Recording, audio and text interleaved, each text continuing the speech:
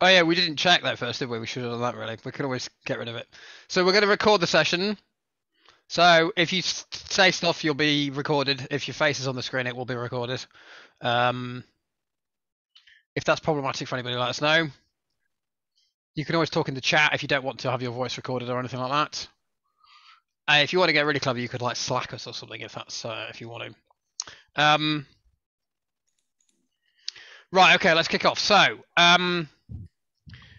this is sort of Shiny training. I actually do two kinds of Shiny training now. I do like Shiny training for people who haven't done a lot of R, which I did last week. This is Shiny training for people who've done a bit of R. So I hope that describes everyone here.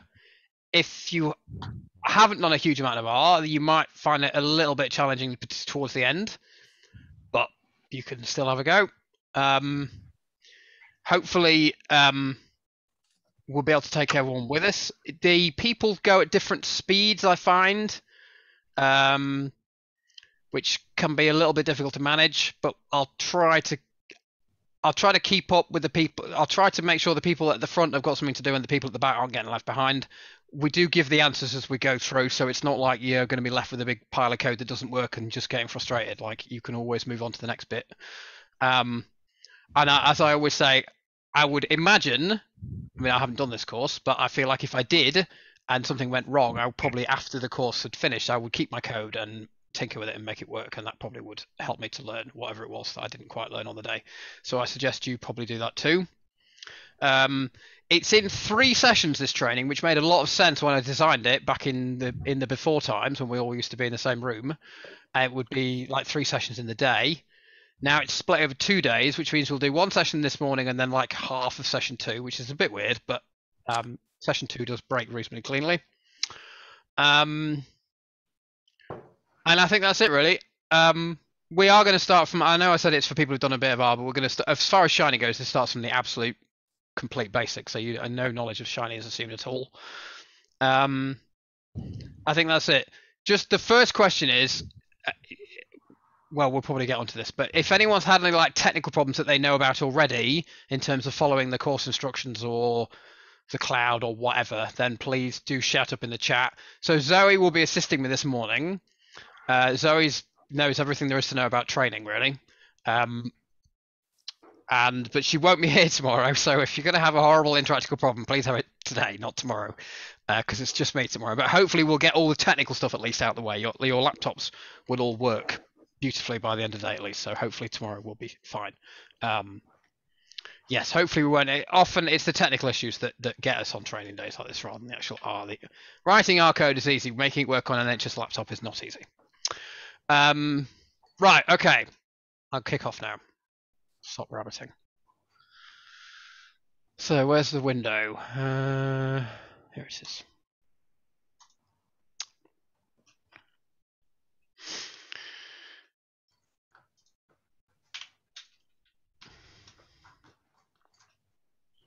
Right. Oh, the chat's finished. Oh, I'm not going to worry about the chat. Sorry, can please look at the chat. I can't understand where everything goes.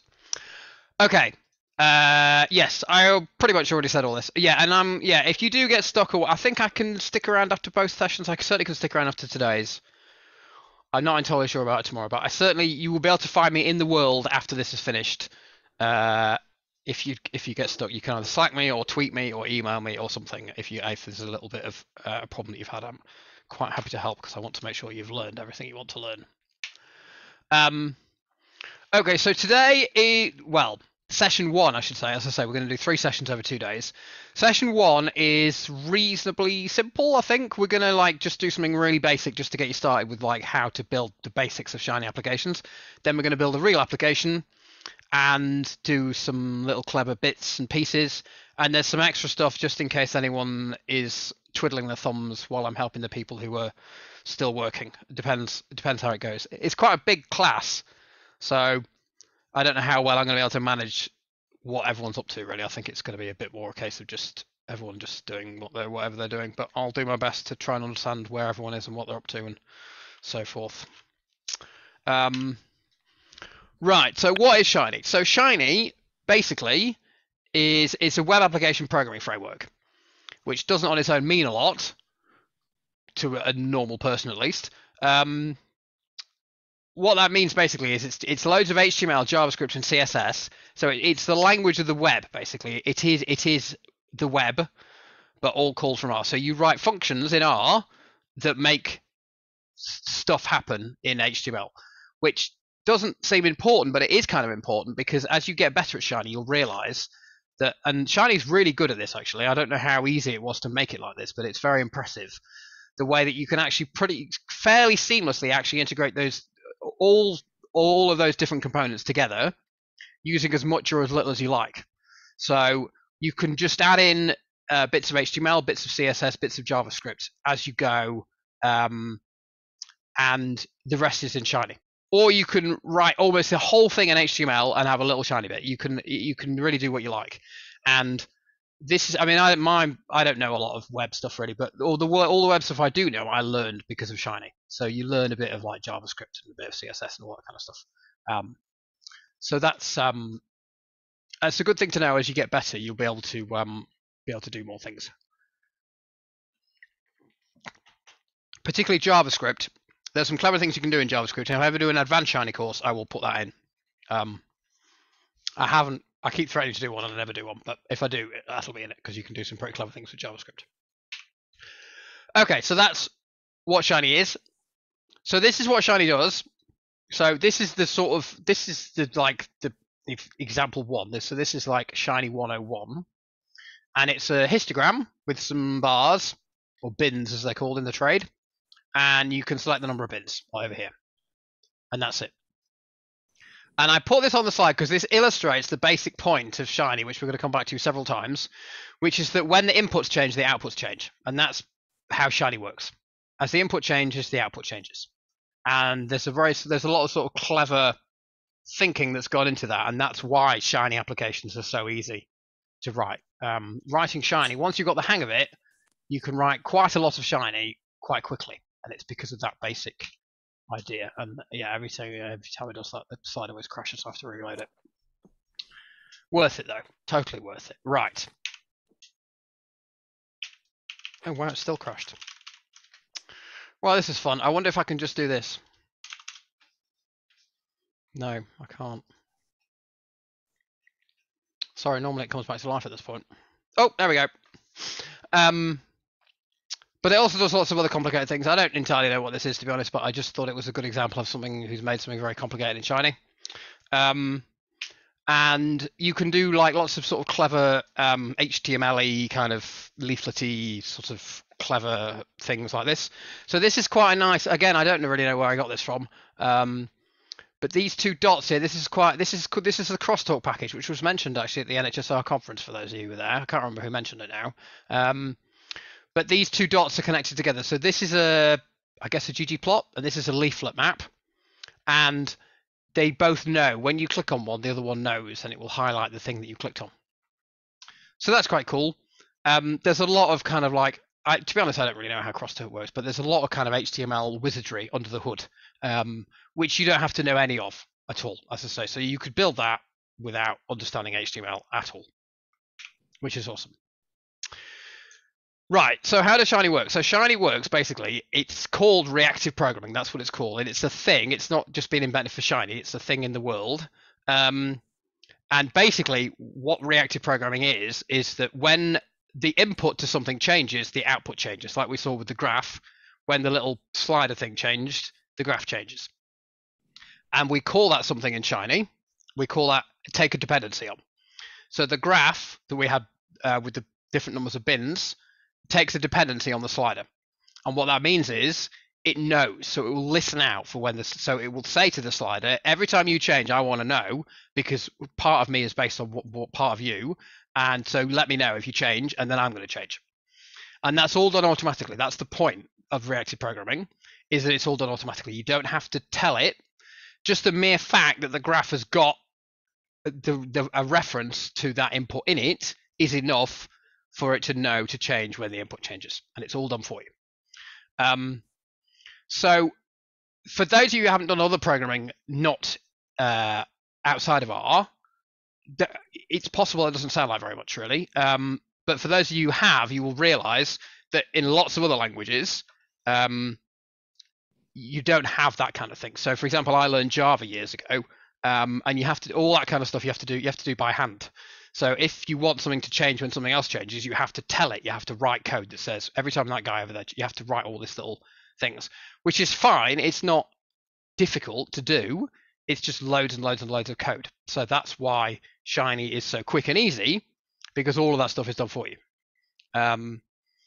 So that's the good thing about Shiny. There is a bad thing about Shiny, and that is that precisely that it's all done automatically.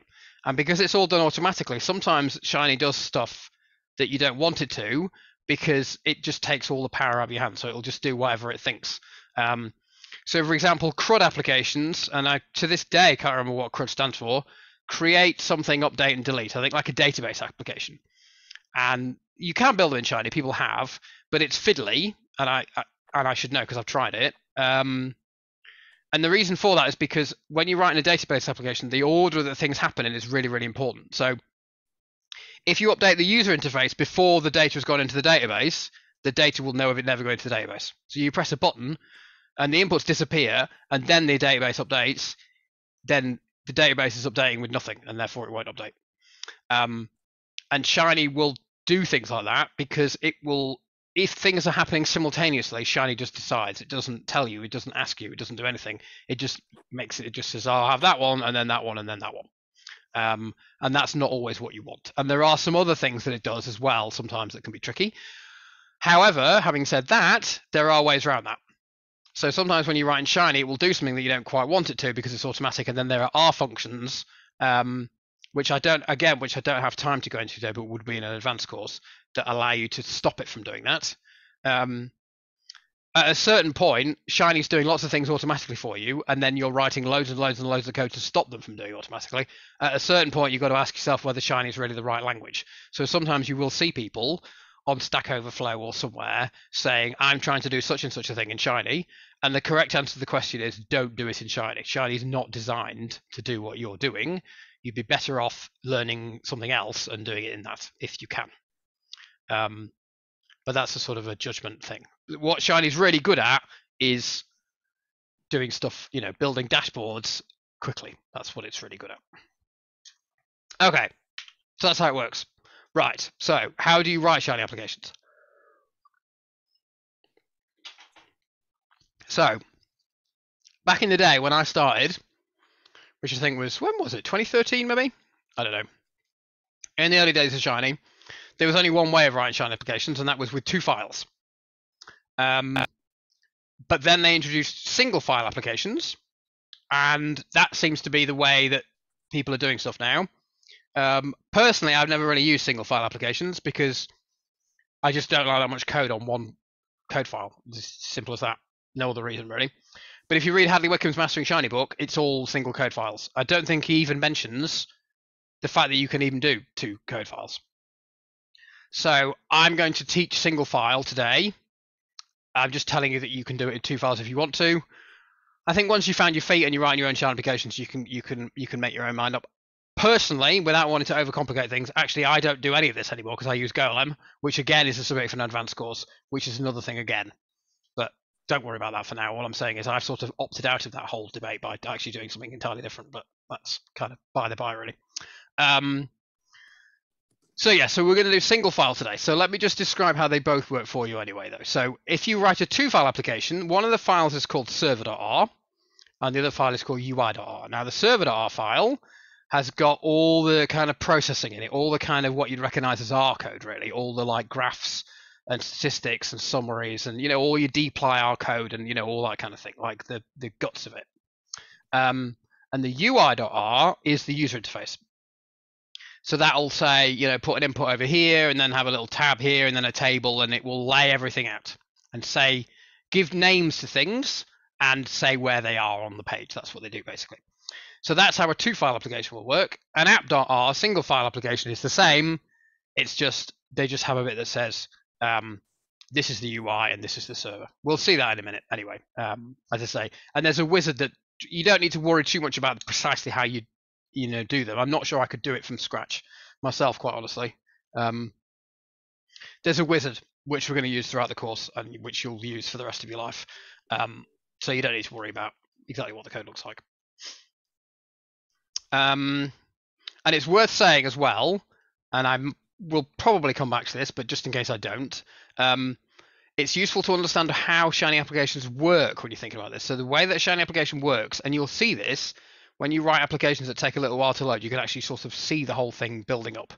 So the UI bit, whether it's a code file or whether it's the section of a single file, is loaded first, and it's only loaded once. It just loads. It's the first thing that happens, and it's never touched again. So it will build the user interface, and then it's done. It will never touch that code again. Then it goes to the server thing. And then all the reactivity, all the changes are all done in the server thing. And that's useful to know because A, it can help you to understand what's going wrong. If you've got like a bug or something, you can kind of say, well, we haven't even got to the user interface bit. So that suggests possibly there's a problem with the user interface. But also, it helps you to understand that you can't get values from the server bit back into the UI because it's never run again. There's no way back. The user interface is drawn once and that's it. Now there are ways around that. You can build dynamic user interfaces, which we're going to cover in this course. But it's still just worth understanding at a basic level that it draws the UI first and then that's it, and then it moves on. Just to help you to understand the kind of the processes that it's going through. Okay, right. So that's how you set the code files up. Now let's just talk about how you actually do it, how you write Shiny. So basically, you define a load of inputs using special functions that have different names in the UI. Like we saw the little slider input that's got one, and like text, and there's lots of different types of inputs. And you give them all a name. And then you define some outputs, like a graph or a table, and you say, I want it here, or I want it over here, or I want to split the screen in half and have one here, and whatever it is. And you give them a name as well. And that's all your UI does, basically. It defines the inputs and outputs and gives everything a name. And then once you've done that, the server bit, either the file, the server file, or the server half of the single file, uses those names to say how the outputs are drawn, and also accesses the inputs using this notation. So the notation, this is the most important bit. I wonder if I can highlight. Yeah, here it is. So this input $ name of input, that's how you access an input. So with the graph that we saw before with the histogram, I think it's input $bins. We'll see in a minute. So if you want to get the number that refers to, you just write input $bins in your output, and it will draw the graph based on that. It's a lot simpler to understand if you browse the code, which we'll do now. So let's all do this. So I'm gonna just unshare, and then I'm gonna oopsie daisy, press the wrong button. So I'm just gonna share my screen. Share my other screen, I mean.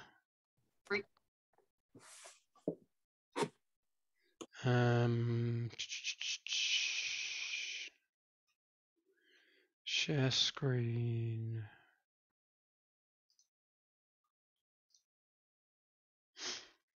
Yeah, here it is. Okay. So, well, the slides have gone now, haven't they? That's the problem with doing this, isn't it? You can't have the slide. Oh. This is what's so difficult about online. Honestly, teaching people Shiny is much easier than faffing around with Zoom.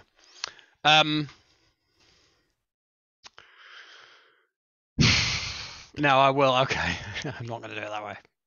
I thought I'd cracked it, but I haven't cracked it at all. I think you can put them both on the same screen because you've got them in the slides in the R Markdown one, so they resize, don't they? So I've been sharing split screens before with coding in R Studio and slides on the other side. They should fit together. Yeah, you mean half a web browser and half an R Studio? Yeah. Yeah, I think you're right. It does make it a bit awkward for those on laptops because it makes it much smaller. But it is recorded and it will be on YouTube, so I think you might be able to, well, maybe possibly be able to zoom in. But I'll get the slides to share so that people could probably follow separately. Yeah, so I think, well, everyone's got the repo, haven't they? That was in the joining instructions, right? It was. I can share it again. Yeah. So, yes. So you've got the slides. So I'm sorry, there's a lot of faffing around with Windows and stuff, and I feel like I should get better at it. I haven't, and I think it's too late because I've often done this like 6 or 7 times now, and it's just as bad as it was the first time I ever did it. But but you've got all the information. So if you want to look on your computer, you can just ignore me and just look at it yourself. But I'm going to try and put everything on the screen so everyone can see what I'm doing. Right. Let's try again. I'm glad to have finally given up my dream of doing this perfectly. It feels good actually just to accept that this is as good as I can do it. That looks good. Let's just close my Teams in case people start sending me lots of embarrassing messages about all the horrible work I've done recently. Okay. Yes, so this is what we're going to do. So everyone do this. So we're going to go to File. We're going to go to New. And I say, this is what you're always going to do. This isn't for today. This is for the rest of your career. And you go to Shiny Web App. It just, because it does all the boilerplate for you. That's why it's so useful. Because, again, in the bad old days, you know, we used to, like, copy it out of and that, you know, that's a bit faffy and annoying. So don't do that. Yeah, so File, New, Shiny Web App. And it will pop up. And it will say, give your application a name, and it will go in a folder with that name. So let's just call this minimal. And then as you can see here, you see it's got the single file and the two file. So you can do either, as I say, personally, I really and truly, I prefer two file, but I'm teaching single file because that's what Handler Wickham does, and I'm disinclined to argue with him on YouTube. But if you want to copy what I'm doing, then do single file today, and then you just click create.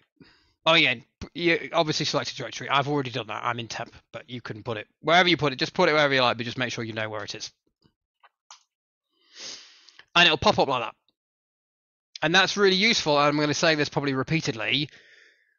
Shiny is really hard to debug. So it's really important that you start off with something that you know works. So using this wizard is a really good way. Let's just get rid of all this boilerplate at the top. We don't need that. So this works. So it's just useful to start with an application because that means that then if you write something that doesn't work, then you broke it kind of thing, rather than you started with something that didn't work if you copied the code out somewhere else. So this works. Right.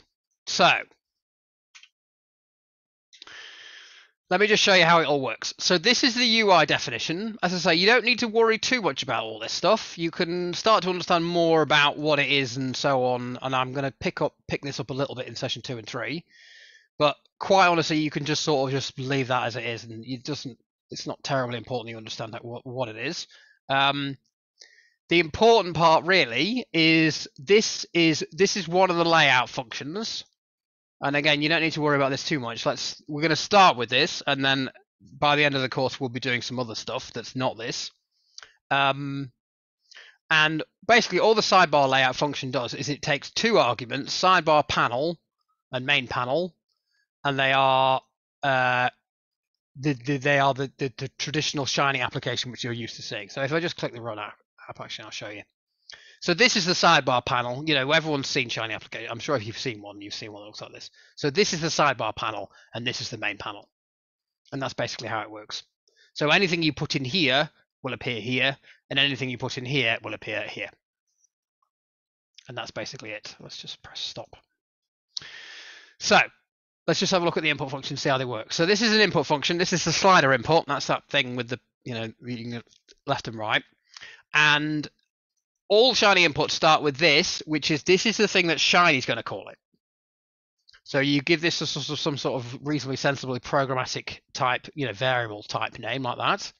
And the second argument is what the user will see.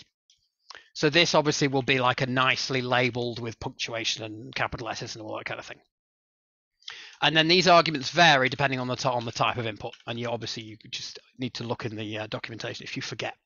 But the important thing that I'm trying to teach you really at this point is just that this is what Shiny thinks it's called, and this is the label that your user sees. And this down here is a plot. So they're all the different output functions. All the different types of output have different output functions. So Shiny ships with a few, the main being text, plot, and table. But there are loads, but they will tend to go with the package that they go with. So for example, leaflet has got its own, and it's leaflet output. So just remember that if you're drawing leaflet maps, I've made this mistake many times, you just forget and you think, oh, leaflet, that's a plot. So you use plot output. It won't work because I don't even know why, to be honest, because I don't know how leaflet works. But it won't work. It won't draw anything. You need to use leaflet output. So you need to use the output function that goes with the output that you're drawing.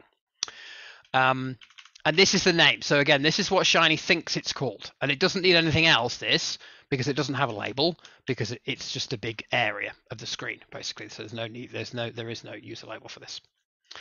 So that's that. So as I mentioned at the beginning, this is drawn first. So it will draw all this. And then having done that, it will then go, well, I need to find out what everything is now. So it will say, well, I don't know what this is. This is some sort of plot. So let's go and find out what it is. So then it will go to the server file to look it up.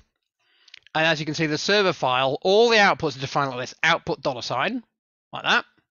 And then the name. So you can see the name here is here, and it's here. And again, you have a different function for every type of thing.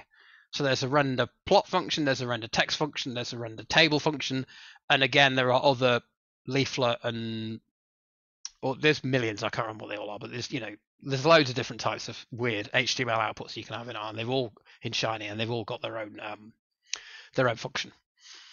And then don't forget the curly brackets, because that allows you to have multi-line. I think it will work without the curly brackets without multi-line, but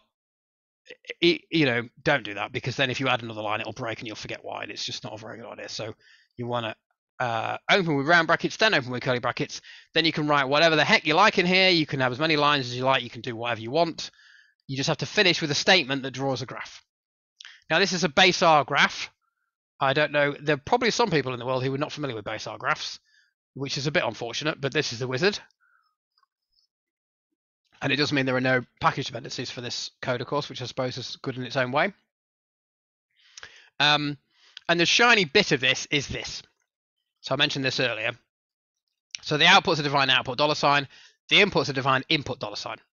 So this is input $bins, which is, of course, this thing up here. So what this is saying is this value comes from here. And as I mentioned, this is the taking the dependency. So this function knows now that it's based on this. So it will take a dependency on it and update whenever this updates. And you can see here, this is just calculating quite honestly, I can't remember how the bins argument works, and I haven't drawn a histogram in base R for years. But whatever that's doing, it's using the value input bins, and you can see it's just here, there, like that. Then it draws the graph. And there's this at the bottom. As I say, just don't touch it. It doesn't matter, just don't touch any of this, basically.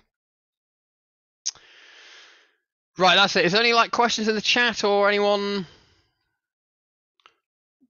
want to ask anything or anything like that? Everyone happy? Just if you're not happy, then shout up and Zoe will throw the brakes on. So what we're going to do now is we're going to do some Shiny. So we're going to add a title to the graph. We're going to add a title that you can type in. And so here it is. So this is the oopsie daisy. This is the way that we draw inputs to the text input. Sorry, this is the text input function, and you just need you need what Shiny thinks it's called and what the label for your user. And we're going to add this to sidebar input over here.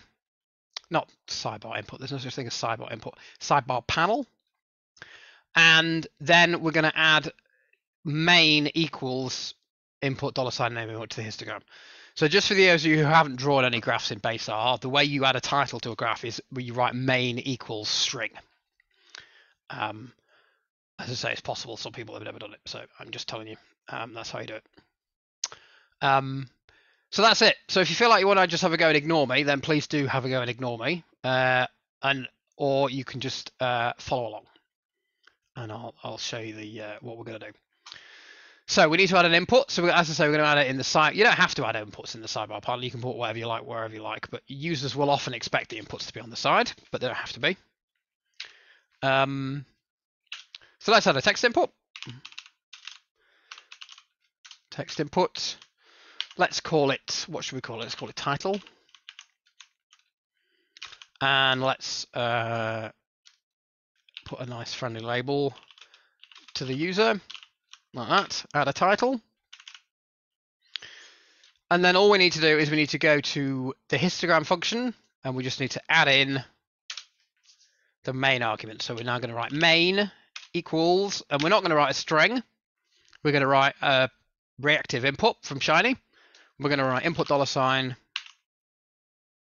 remember what I call it now, title. Input $sign title.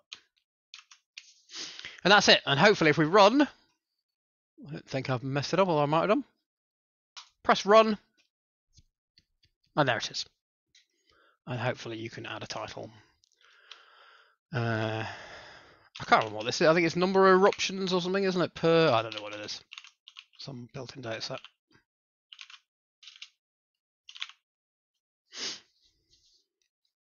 And there you can see, quite clearly that it's reactive every time you do anything at all. It updates. Like that.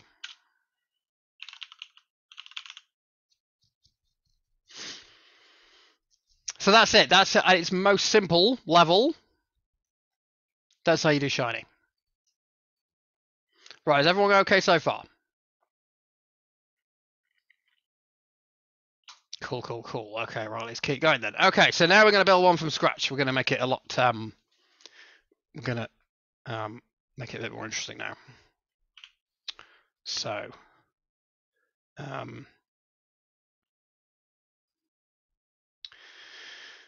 let me just expand my RStudio for now, just so I can, oops.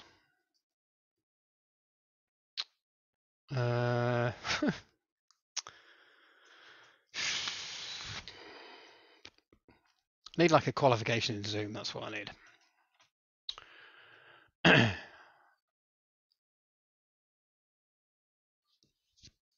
Oh, I kind of want to show the other window, actually, don't I, really? Yeah. It gets a little bit confusing. Again, this is all confusing. I'm sorry. It's just too many windows and computers. So you will have a copy of the repo, and you can mess around inside the repo and draw and do what you like. But I can't do that, because if I start messing around in the repo, I'm obviously going to break my own code, and then it won't work. And then when I try and show you something, it'll be broken. So I've actually got two RStudios open at the same time. So I'm just going to show you the one that I'm not touching, because it's the one that you're looking at, if you see what I mean. And I'm going to hide it again, because I'm got to keep it nice. Let's just zoom in the text a bit in a bit. I just want to explain to you what everything is, because this is going to be important for the rest of the... let me just get rid of one of my things, because I've got... Oh, okay, well, I don't know why it's doing that, but anyway, it's not two columns. There we go. So this is the repo.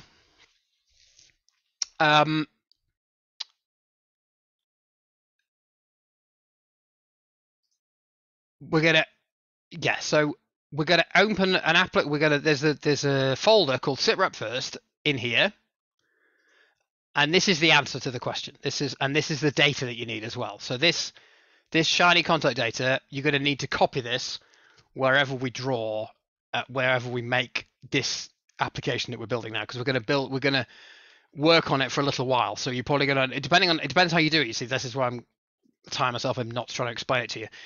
If you want to have like an individual folder with each version of the Shiny application, you're going to need to copy the data file to each folder. But if you just want to just draw on top of the one you've already got, you're only going to need to do that once. But I'll leave that with you. You can obviously organize your workspace the way you choose. It's just more confusing for me, because obviously I've got to keep everything clean. Anyway, so this is what it does. So I'm just going to show you.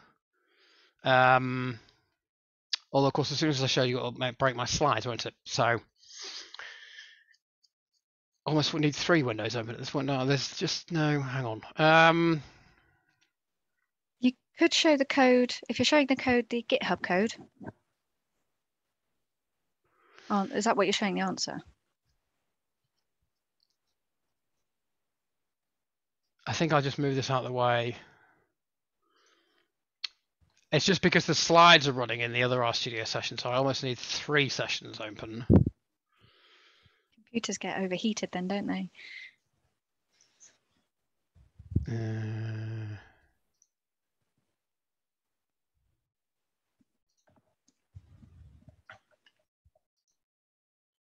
Right, here it is. So it looks like this.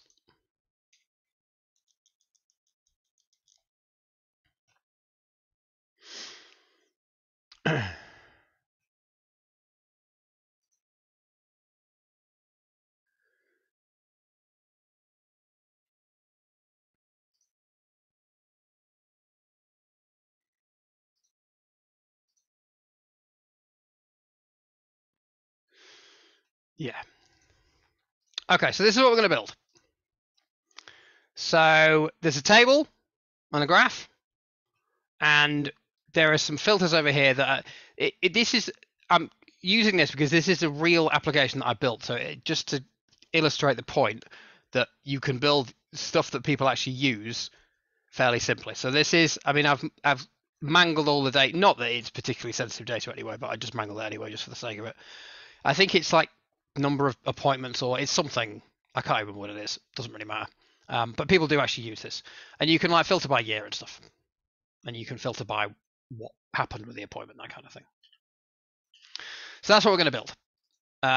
And so you've got the answer in a folder called sitrep first, and then you have got some code to help you with it in a code file called sitrep first. So there's always going to be a folder called something or other, which I'll tell you what it is called, and then there's a code file with that same name that's got some example code, rather than just staring, rather than just having the whole answer right in front of you, just to give you a chance just to kind of read it and have a bit of a think about it. Yeah, like this. And in almost all cases, I'm going to give you the whole server file, like this. So this is all of the code for the server. And the reason I do that is because I'm not teaching you like ggplot or dplyr, or like, it doesn't matter what's in here. You can probably read it reasonably easily, but if you can't, don't worry about it. It doesn't really matter. The point is just that it's got reactive inputs in it. As long as you understand how to manipulate them and what they mean and how it works and all that kind of stuff, it doesn't really matter whether you understand what the output code is actually doing. Obviously, you're in applications, you'll be writing the server code, so you'll, of course, I'm sure, understand it very well. So that's what we're going to do. We're going to build this, which is now grayed out because I pressed stop, using this code as an example. So, as I say, just as always, feel free to tune me out at any time. If you feel like you want to just tune me out and have a go, then please do. And if you feel like you want to just have a look at what I'm doing, then please do that as well. So, is it worth leaving the slides up? Have they got, oopsie daisy, have they got any useful information on them?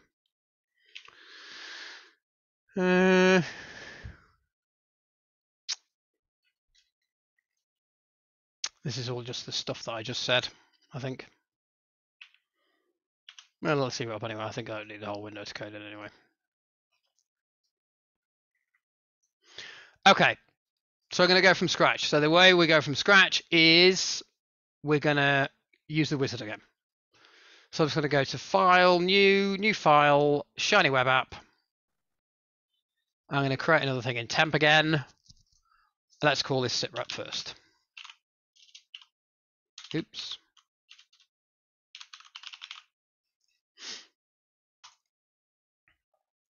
There. Okay. Now it's a little bit artificial. I'm going to apologize now because having the server file defined for you does make the exercises a bit artificial because you've kind of got to sort of write the code the way I wrote it. There's no way around that really. Short of getting you to write your own server code, which I think would be a massive waste of time, would probably lead to loads of bugs. I can't think of any way around it. So I'm sorry, this isn't going to be exactly like it is when you're doing it for real life, but I think it's pretty close. So the first thing we're going to do, actually, let's just pop this out for now. This is the code. This is the example code that we need. Oh, I might leave that up, actually. That's better, isn't it? So the first thing to do is just copy the server file across. So we're just going to take these two functions, the graph function and the table function, and we're just going to well, let's delete it. Let's do this cleanly so we don't make any mistakes. Let's delete that. We don't want that. And then let's copy this code and put it in here. So now we've got a Shiny application that's got all of the server code in and nothing else. So this obviously will not work because Shiny doesn't have a clue what any of this stuff is. It doesn't know what the inputs are. It doesn't know anything. So obviously this is, and as I say, this is where it's a bit artificial because you would never actually do this in real life. It doesn't make any sense. But now we're going to make it work. And the way we're going to make it work is with these three functions. So select input is a little pick list thing, what you get on, you'll be familiar with them from the web, where it says like, what would be an example of that? Select your occupation or something. It would say, like whatever, management, healthcare, sales, whatever, that kind of thing. DT output is a way of drawing these nice tables. It's disappeared now. the tables that we saw. I'll over it again.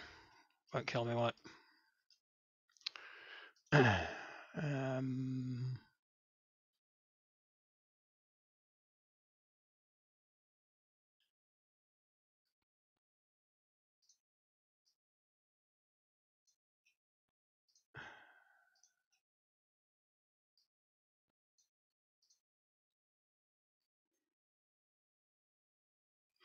Like this. This is it's just a package in R basically, and it allows you to like sort and like paginate and all this kind of thing. You can like select the number of entries and stuff as well. Although there isn't very much, I think, because we haven't selected enough for years. I always use DT. I never use normal tables because they're just a bit ugly. I like DT, so we're going to use that.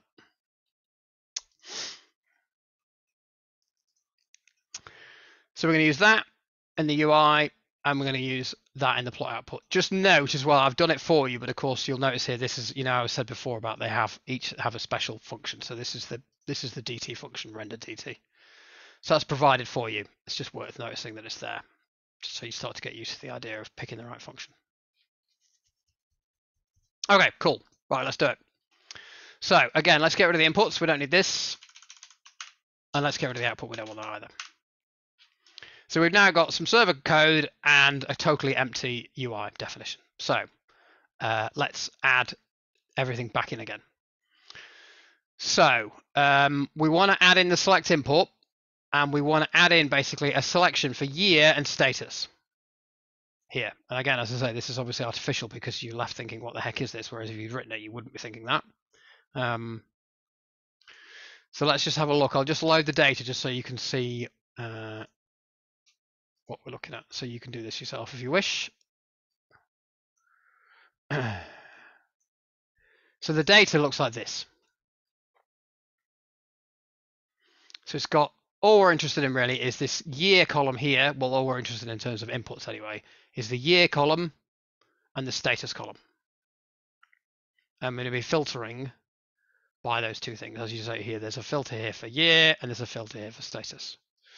So we need to define an input that allows us to select based on those two variables.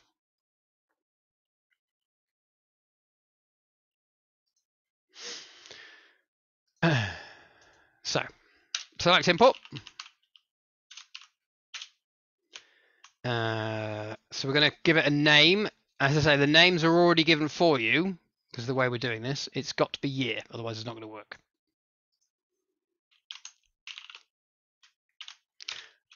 And we're going to give it a human readable name as well. Select year, like that. And then there's only other one mandatory argument in select input, and that's choices. And that just defines what the user can select from. So just for the sake of simplicity, let's just type the years in. There's an easy way of doing it, but let's just do this for the sake of clarity. Oh, I've written 2018 twice.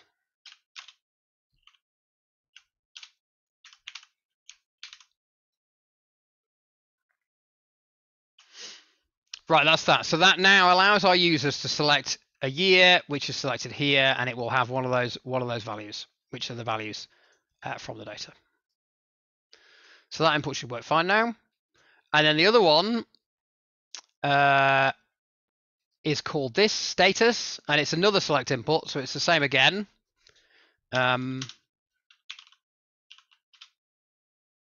Select input, and we're going to give it a name, status, and we're going to give it let's write appointment status like this, and then again we need choices.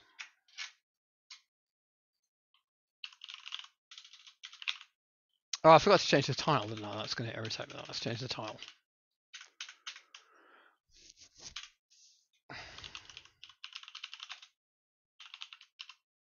Let's call it report.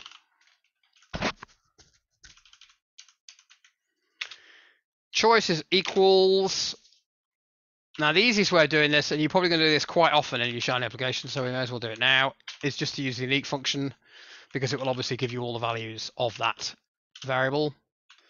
So we just write unique Shiny contact data status. Like that. And if I just run that in the console, you'll see the values it takes. Yeah, look, there they are, down here. So that's the inputs done, I think, I hope. We're going to find out in a minute when I press run.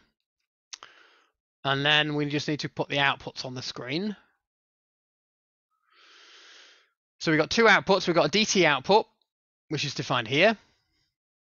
And we've got a plot output, which is defined here. Again, as I say, they've already got a name. So you're going to have to use my names. So we're just going to write DT output with the name of the output, which is table, I think. Yep. Oh yeah, one thing I forgot to mention actually as I've been going through is you're going to need commas after everything. When you're like in a panel or that kind of thing. That's quite a common thing, and it's quite a common bug, although Shiny actually, often the error messages are a bit confusing, but they're not all that confusing as a rule, I don't think, when you're missing commas from things like this. So don't forget to put that. So you don't, it's just a bit confusing, I think, when you get started, because you don't have them here, because these are functions, but you do have them in the UI. So I don't know, maybe that doesn't confuse other people, maybe it's just me. But when I started, I used to get confused as to where I was, because half the time you want commas and half the time you didn't. And I guess I didn't really think deeply about why one needed one and the other one didn't. So you want commas when you're writing basically like lists of outputs. And then when you plot output, we need to give it a name again, which is this thing here, graph. So we're going to write graph.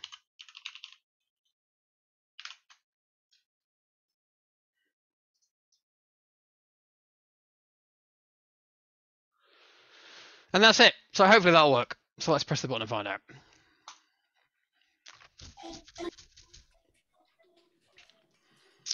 Yes, and there it is. The only thing is being that I haven't, this is just on the single at the moment. I just thought I'd start with that just to show you.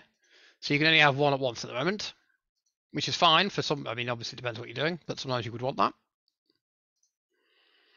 Like this, but we don't really want that. We want to be able to select multiple years. So in order to do that, all we have to do is just add another argument. So we just write multiple equals true. Like that. And then let's write it for status as well. Multiple equals true. And then we're going to just press stop and run it again.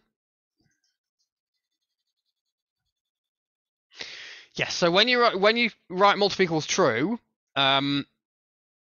unless you specify the beginning values, the default will be empty, which means that your user will end up staring at something that looks like this.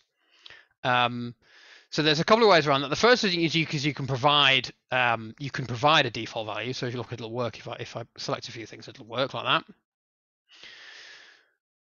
So there's two ways around that. I'm going to show you both. I'm going to show you one now. The simplest one is just to give a selected. So let's like this.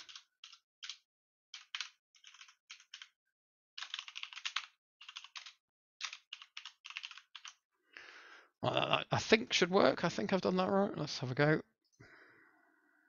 Yeah. So you can do that if you want. Or there's another way that is a bit kind of not clever. That's not really the right word.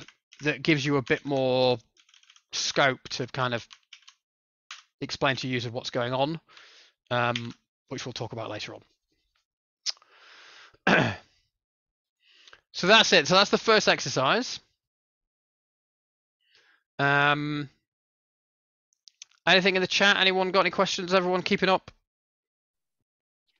There are a few people who've just joined, so I'll post some more links and things for people to catch up with. But there are some problems for some people in the cloud building a simple app.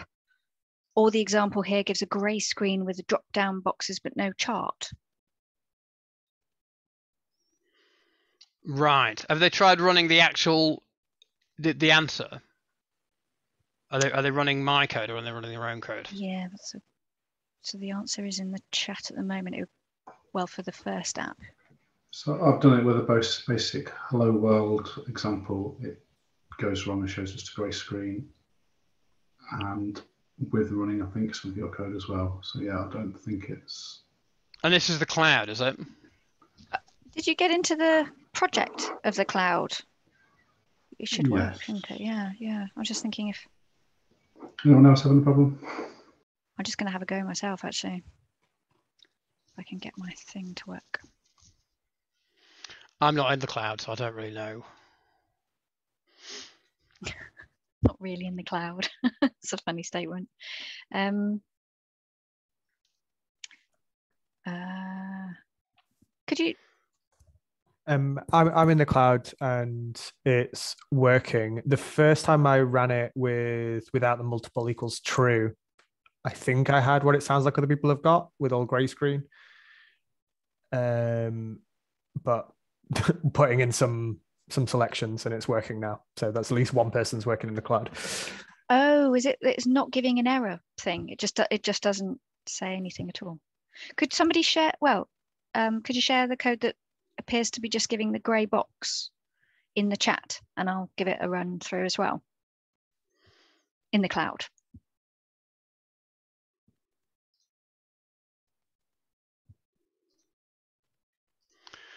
I think, I mean, one thing we could maybe do is, well, I don't know, it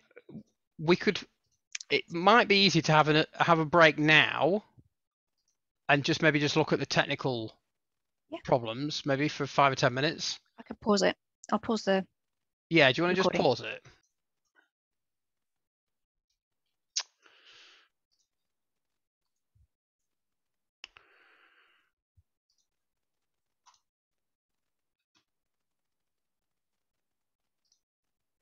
Okay, cool.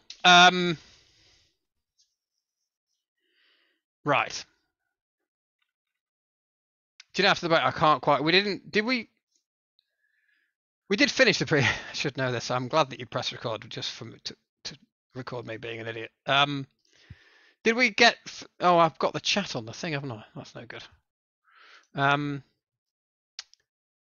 Yeah, no, we did finish that exercise. Yeah, we did. Yeah, so we finished that exercise. I just wanted to make sure where we were. Yes, sorry, YouTube, if this ever does make to you, I apologise. Yes, so we've done that one. Everyone's got it working except nothing to do with code and something to do with weird computer stuff, which is going to have to be good enough for today, I think. Right. So next thing.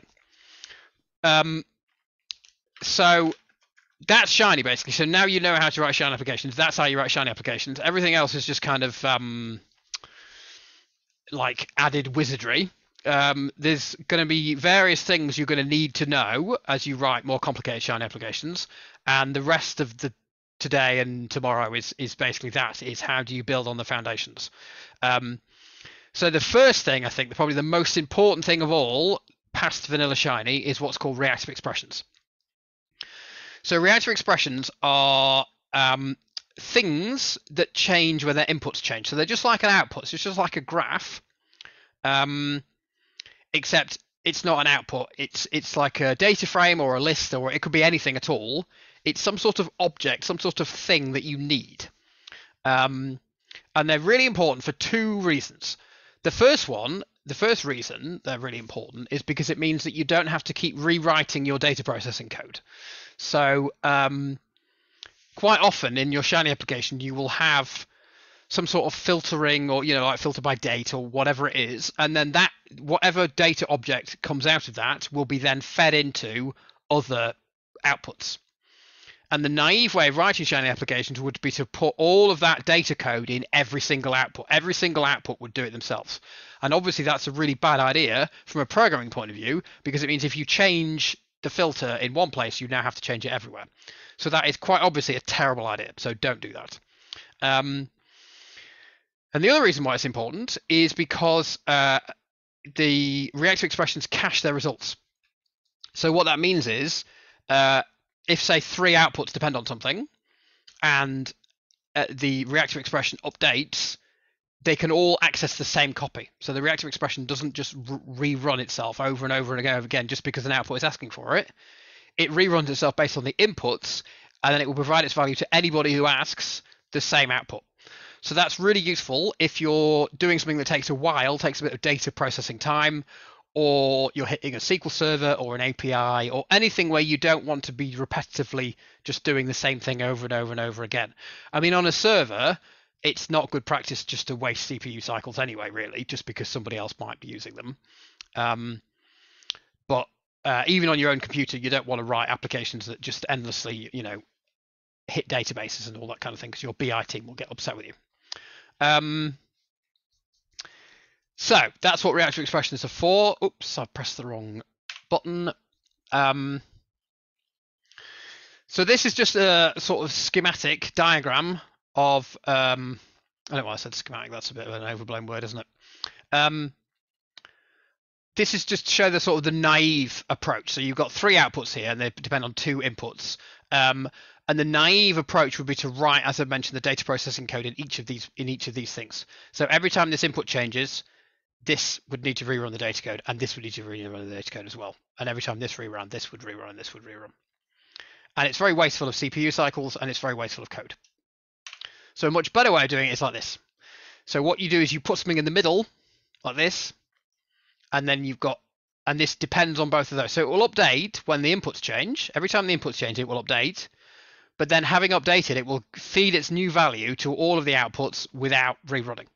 So, and they all, everything, again, it's all done for you. It all takes dependencies in the appropriate way. So this reactive object knows that it depends on these 2 things here. So every time they update, this will update. Equally, the outputs take a dependency on this. So the outputs will know when the reactive updates. So input 1 updates, the reactive object updates, and then it will feed its value to each 3, but without rerunning. It will rerun itself once and then pass the data across. So that's how you use them. So that's what we're going to do now. This application, yeah, actually, it's not a real application because the graph is not real. I just put that in just to illustrate this point. But the table's real. So this application is a prime example of this because we have a table and a graph that both depend on the same data. So it's not really a sensible, the way we've written it so far is not particularly a sensible way of doing it. So what we're going to do is we're going to clean up the data we've already written using reactive expressions. So again, as I mentioned before, so the answer to this question lives in sitrep second in here. And there's the data as well, just in case you need that. So it depends what you're doing in your own file system. And then there's some code here that will help you. So I'm just going to pop this out actually and put it over here. Let's just check what's on the rest of the slide. Oh yeah, it's the same. Well, let's have that. It looks a bit neater, doesn't it? So slightly lost in all my code files now. Yeah, I guess I can just copy on top of this one. Doesn't matter about this one.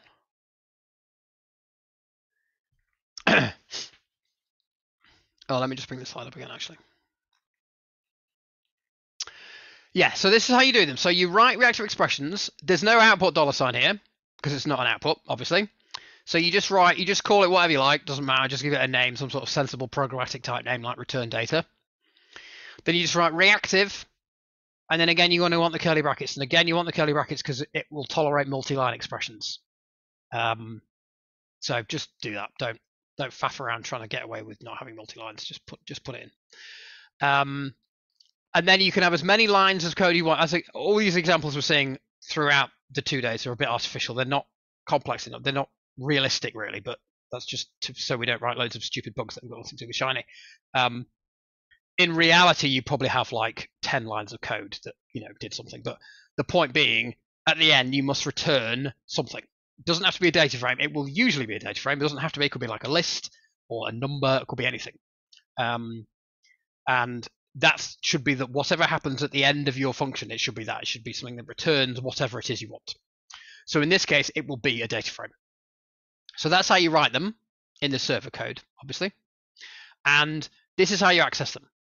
So you just write the name here, and then you have the 2 curly brackets. So this is, I'm going to say this repeatedly. I say lots of things repeatedly on this course. This is a very common source of Shiny bugs, so heed my words well. If you forget the brackets, it will not work. and you will probably get an error message that says objects of type closure are not subsettable, which obviously, as most of you know, is the classic bizarre, unintelligible R message. But it's a blessing to Shiny developers, because it almost always means you've done that, because that's the absolutely most common thing that you can do that generates that error message.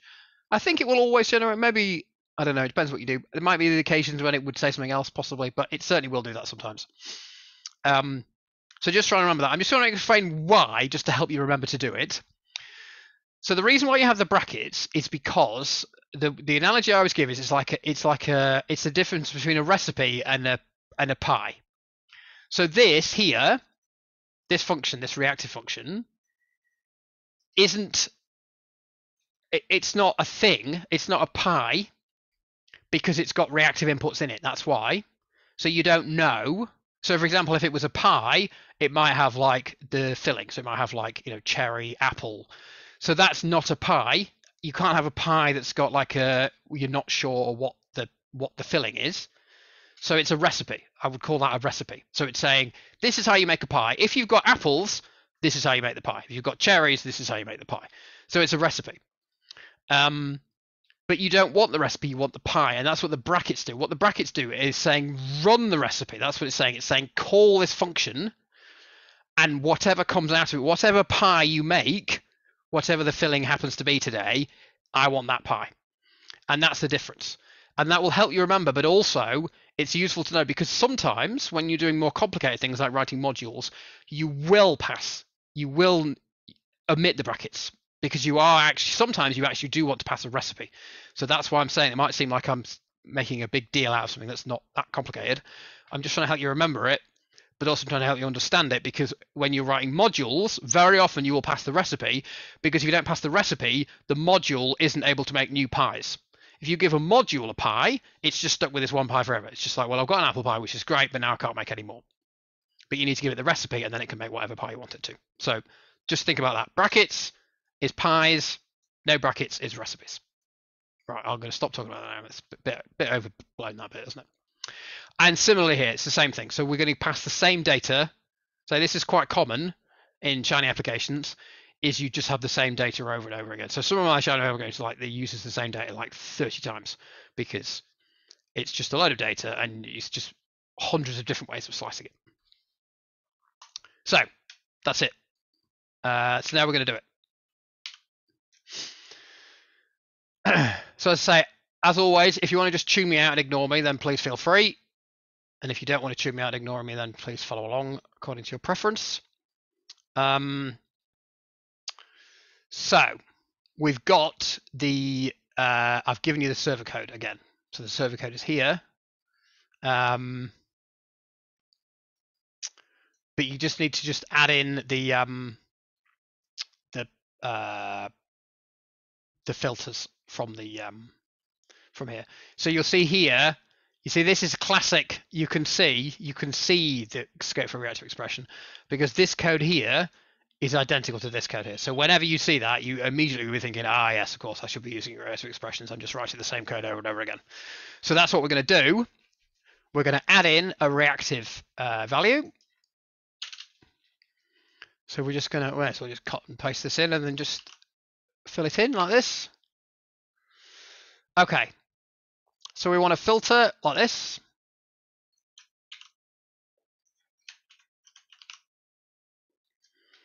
And then we want to group by like here. Like that. And then we're going to summarize like this.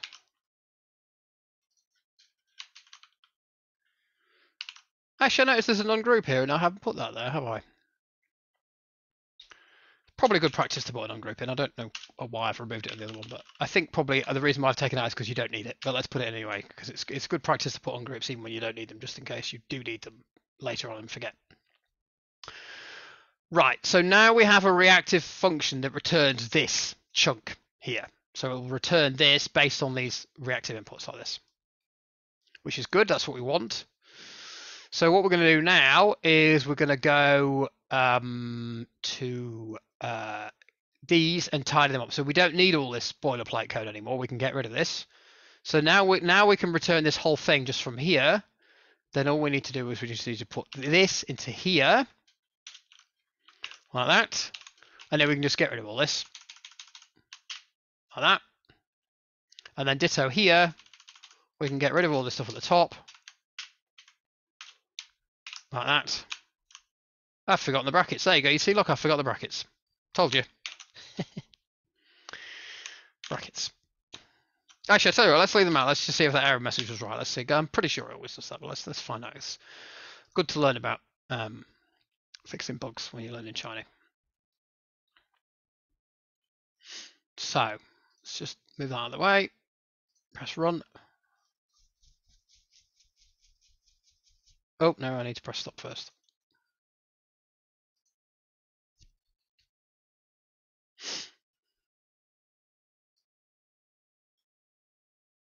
No, it hasn't actually, has it? No. Oh yes, no applicable method applied to. Yeah. So this is another common error message. This is quite useful. This. If you see this no applicable method and you see all this stuff, that's another classic example. I think it depends what you're doing with it. Actually, yeah. I think if you try and use a $ with it, actually you get the objects of type closure are not subsettable. If you try and apply a function to it, you get this. I think that's it. Anyway, let's put it back in and hopefully that will work.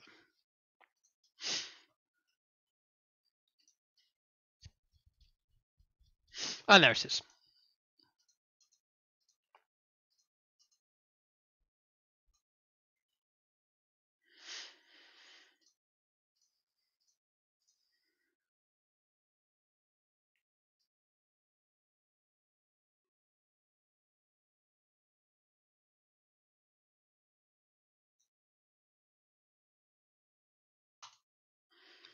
Right, so that's it. So that's reactive expressions. Let me just recap.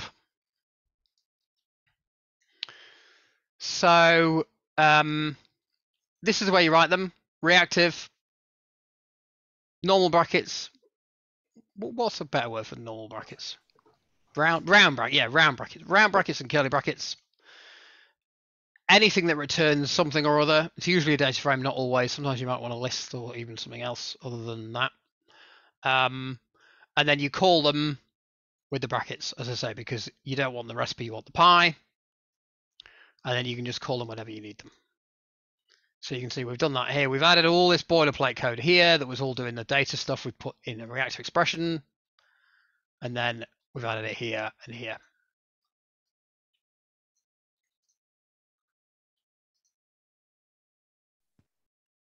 Chris, there's a comment in the chat. I'm not sure if you have that open. No, I can't. Let me see if I can. Where is the chat? Well, it just says, should there be an underscore in that example code? Should there be an underscore The in it? return data object that you're doing in the first one, return underscore data has an underscore in it. Does that not need to match the name of the function? Oh, yes, that's a good point. No, it doesn't. That's a good point. I'm glad you said that, though. No, it doesn't, because it doesn't matter what this is called. It'll just return. It'll return whatever's in here.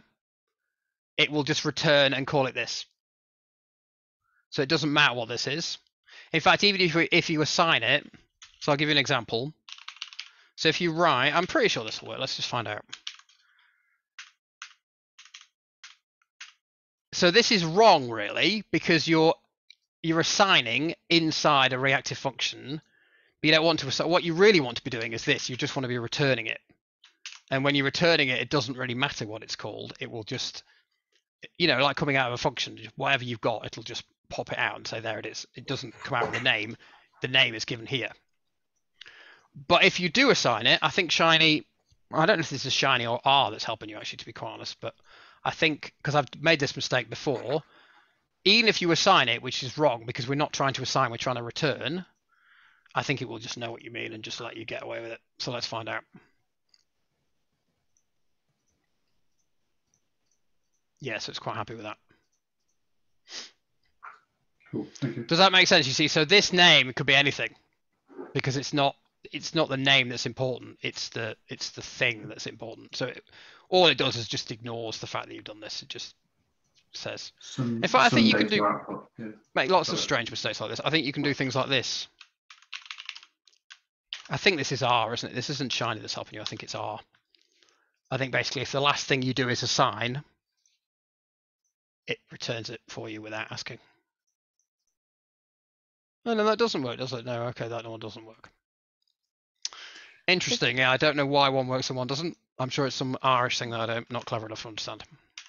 There's another question. Yep. Would the data always be pre-existing in the environment? For example, we don't read in data in the reactive function, for instance. Oh yes, another question. Good question. No, absolutely not. No. I wonder if I can show a real example. The problem with real examples is they tend to be a bit overcomplicated. Let me just quickly try and show you. I always think it's good to try and kind of show realistic stuff if possible, because I've got quite a nice thing that that hits a database that I could show on GitHub.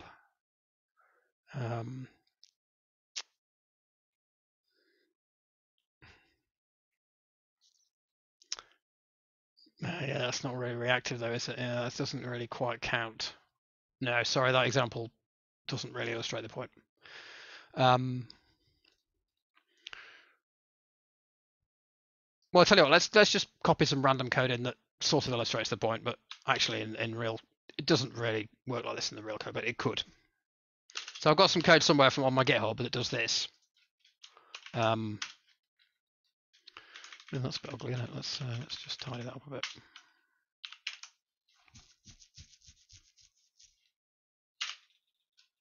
Oops.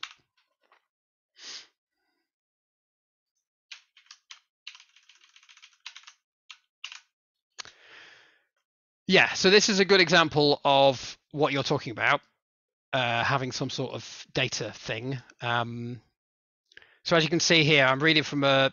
This is from reading from a database. So this is a real application. I say it's not quite reactive in the real application, but it could be. It just isn't because it's just easier to do it the way that I have done it.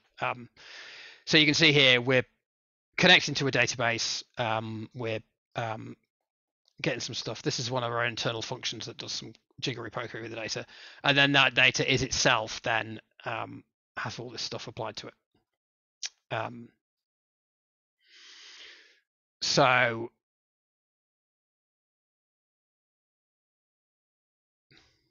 yeah, that's not a perfectly realistic example, but yes. I mean, when you're designing Shiny applications, it all depends on how reactive you want it to be, and it kind of depends how much data you've got, how fast the database is, and all this kind of thing. Quite often, it's easier just to get loads of data once and just keep it and then filter it, in which case you wouldn't do this because this is going to hit the database every time. But if you've got a database with like 20 million rows and you only want 2,000 of them at a time, which some of our clinical applications, none of which are open source, although they will be hopefully one day,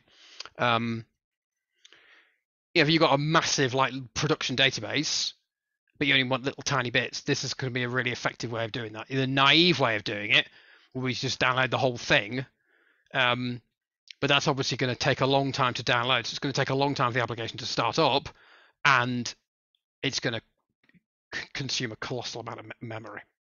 As you all know, R is not the most sympathetic of environments in terms of memory and stuff, so you have to kind of be a bit careful, really. I hope that answered. Well, it was a bit rambling, that answer, wasn't it? But yes, the short version of that is yes. Okay, I'll just get rid of all this weird stuff that I've drawn everywhere.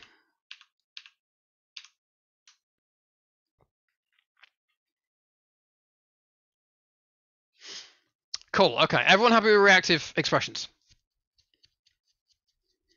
I say they're extremely important. You'll be writing them immediately, as I would think, as soon as you start writing Shiny applications. So it's a good thing to get right. Okay, well, we're coming up for lunch, I think, now.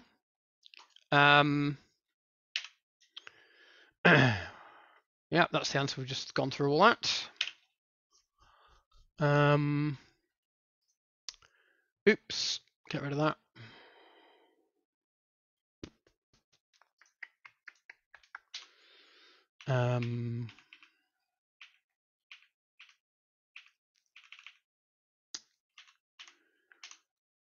Okay, so yeah, so I think what we're going to do now is I'm just going to talk to you a bit about debugging, and then there's a little extra thing that I want to show you, and there's some extra material. You might not need to.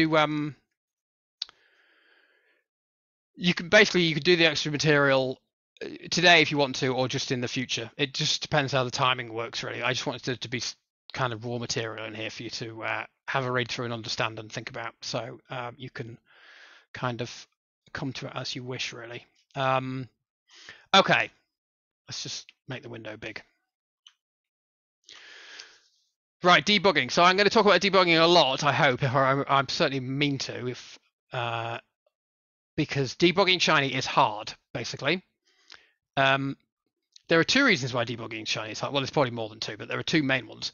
The first reason why debugging Shiny is hard is because the error messages are weird, and that's no criticism of Shiny. I'm sure it provides the error messages just as good as it's possible to return, but because of the way that it works, and because some of the things are kind of operating through several layers of kind of interactivity, the error message that you're looking at doesn't really necessarily relate to the actual thing that's wrong. And obviously you do get that in other contexts as well, but I think Shiny is particularly good at giving you error messages that relate to an object that was created 3 steps before the one you think it is. So that's the first reason that debugging Shiny is hard. The second reason that debugging Shiny is hard is because, unlike normal R, you can't just step through it line by line in a normal way. It's like it's a black box essentially. You set it running and it does stuff, and it's very difficult to kind of break it apart and stop it and put new values in, and you can't do that in the way that you can when you're writing normal code. You can just pick it apart and take bits out and faff around with them. You can't do that in a Shiny application. You can't just reach in and mess around with the numbers. And so debugging Shiny is hard. So what can you do about that? The first thing you should do about that is start simple. So I already said this. Start with the Shiny application that the wizard drew, because that works. So if your Shiny application doesn't work at any point, you know it's because you broke it. So that's a useful thing straight away. Run it every time you do anything. Don't do what I do regularly, because I get cocky and write loads and loads and loads of code and go, oh, it's fine, and then press the button and it doesn't work, and then you get a weird error message and you've no idea. It could be anything that in the last 20 minutes that you did might have broken it. Don't do that. Just run it all the time. Run it more often than you think you need to, because you never know. You'd be surprised how easy they are to break. So that's starting simple. The second thing to do, and this sounds probably more obvious than it is, but you see this problem a lot, and I get this problem. You see it on Stack Overflow, and I meet people in real life who have this problem, is they write some code that does not work inside a Shiny application, and it does not work inside the Shiny application, and they spend hours debugging the Shiny, trying to figure out what reactive value and so on and so forth. But in actual fact, the code doesn't work at all. It doesn't work anywhere. It doesn't work with static values. So don't ever do that. I do it all the time because I'm an idiot, but don't you do it.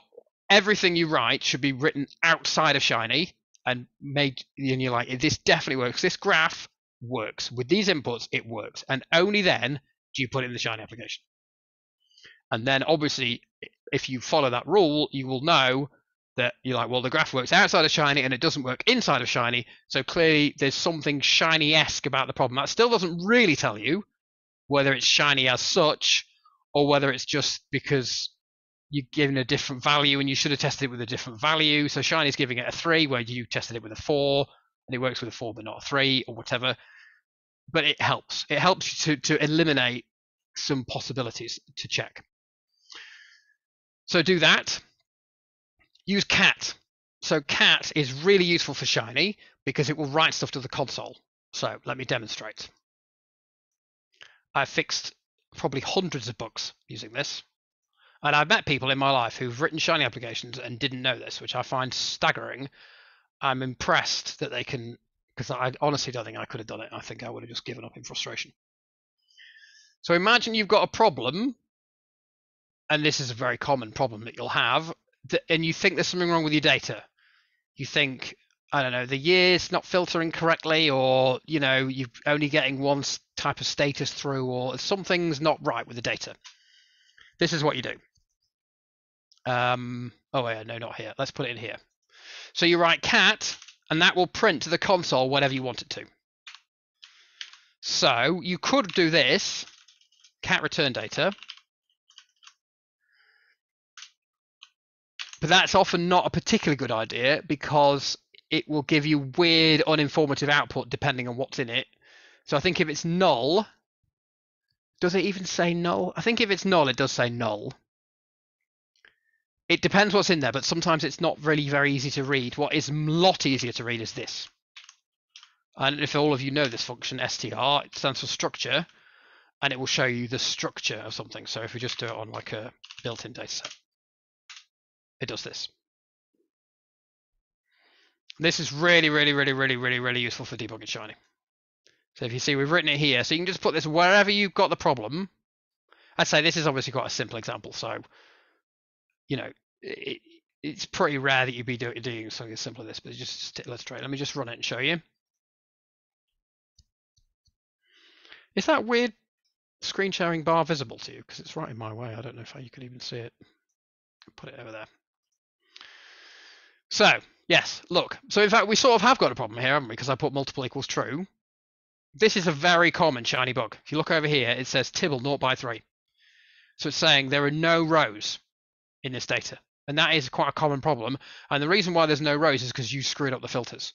So if you've got the filter, if you get the capitalization wrong with a filter, if you do the filter wrong in some way, you'll get no data. And then that can cause weird bugs. Actually, these are handling it pretty well. I think other outputs are less forgiving. And instead of showing you something empty, they just give an error message. So we can see now every time I change something, so I put the year in and we can look and it's changed it again. And it's still got 0 rows. So we're like, oh, okay, well, it's still got 0 rows. So what's the problem? So then we put this in. Oh, no, wrong button. And there it is. Now we can see we've got 69 rows. So if you can see here, you've got 69 rows. And here's what they are. It's a date, and it's got this, and the numbers. If you're still seeing nothing here, then this is really starting to narrow down the problem pretty significantly here. So this is probably, other than starting simple and all that basic stuff, this is probably the most useful thing, in my opinion, for debugging Shiny. So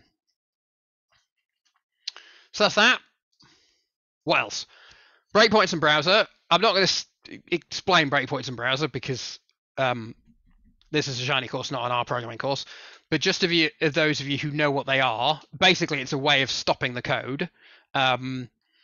So they do work in Shiny. So I know I said it's a black box and you said it's spinning, and it is.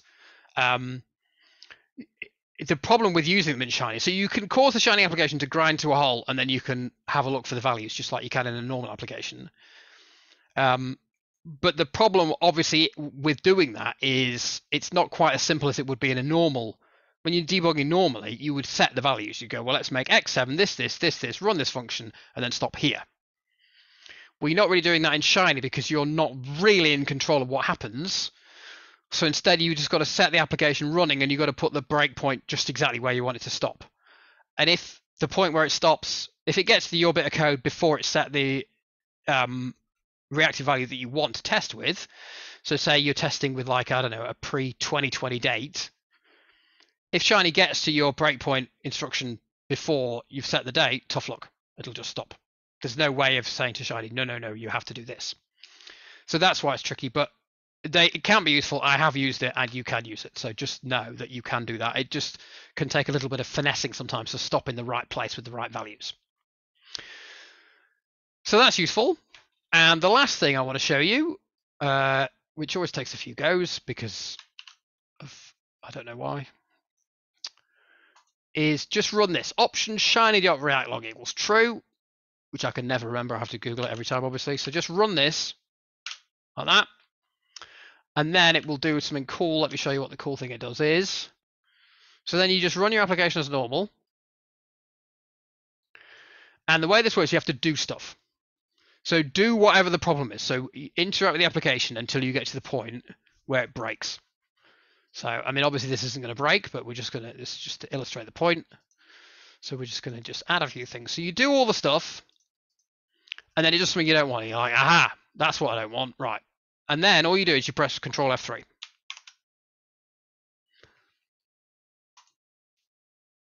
And you have to allow pop-ups. Otherwise it won't work. And you get this. So this is like it can get a bit, this is a fairly simple example. It can get a bit busy if you've got a large, complicated application, which is a good reason. Sometimes when you're debugging Shiny, it can help. You know, if you've got a really big Shiny application and a bit of it breaks, it can be helpful to just pick that bit up and just move it into a really small application and then fix it there. But obviously that's, you know, that's basic kind of programming advice, isn't it? But I think that can be very useful with Shiny because it could just narrow down the number of variables that can cause a problem in Shiny. They do tend to kind of increase. Anyway, so this is a summary of everything that goes on. So we start at the end. So if we just click this button at the top left, you can see we'll go back to step 1. I mean, quite honestly, I think this is quite useful just for learning about Shiny, really. So what this is, you can see it's got all the stuff on it. So these are outputs. These are the inputs. That's the reactive expression. And there's some other weird stuff that's a bit, you can sort of, if you see something and you think, I don't really know what that is, don't worry about it. You will know more and more about what it is as you get on, but I wouldn't tie yourselves in not worrying about what everything is, because it does show you stuff that you don't necessarily need to understand. And you can just click through it. It's very useful. So as you can see, there's a little thing down here. You probably can't read the labels maybe on the screen. It says ready, calculating, invalidating, and invalidate. So basically it starts with, I don't know, to be honest, I don't know what this is, but never mind. Let's not worry about that. So it starts basically with nothing set when it starts, and you can just step through. So then you can see here, so these both these have gone grey. That means I don't know what's in me yet. And then as you step through, so now orange is saying, well, I don't know what's in me, let's find out. So it goes orange, that means calculating. And then it says, oh, well, okay, well, I need to know what's in return data. So now return data is saying, well, I don't know what's in me either. So now return data is calculating.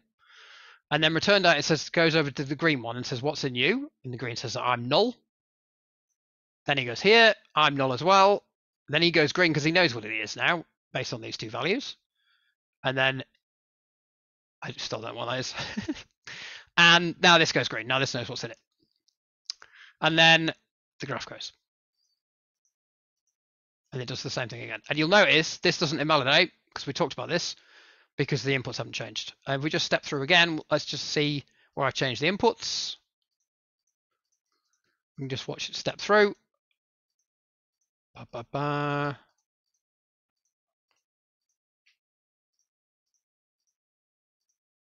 Right, there he goes. Yeah, so you can see how I've just clicked 2020. So that invalidates that. That invalidates that. That invalidates that. Then they all recalculate. They're all invalidating. They're all going, well, we don't know what we are anymore because we've changed. Then they all recalculate, and that goes green, and then that goes green. And then the graph goes green. Like that. Can be a bit busy and confusing, but it can also be extremely useful. So bear that in mind. Okay, so I'm just going to give you a couple of extra things. That's the sort of curriculum really for the morning.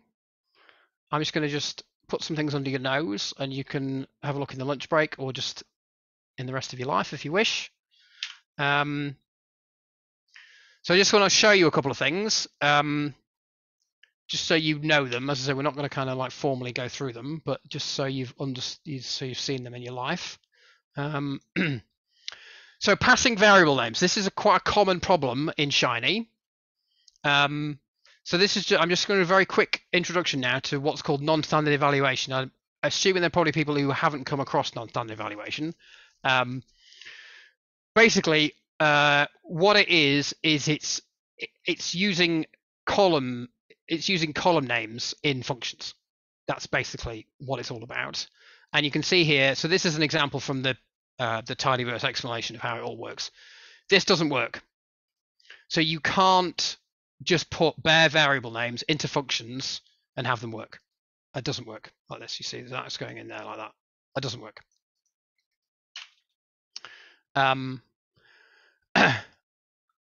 Before we used to, what did we do before curly curly? You know, I can't remember. Oh, it was all the end quote stuff, wasn't it? The bang bang, all that malarkey. That's all ancient history now. People use curly curly. So this is a way of basically allowing you to pass in bare variable names to functions. So all you have to do is this is the exact same code we had before. It's just got curly curly around it. That's what it's called. It's called curly curly, and that allows you to pass this in to here, and it will group by gender, and it will return a data frame grouped by gender from Star Wars.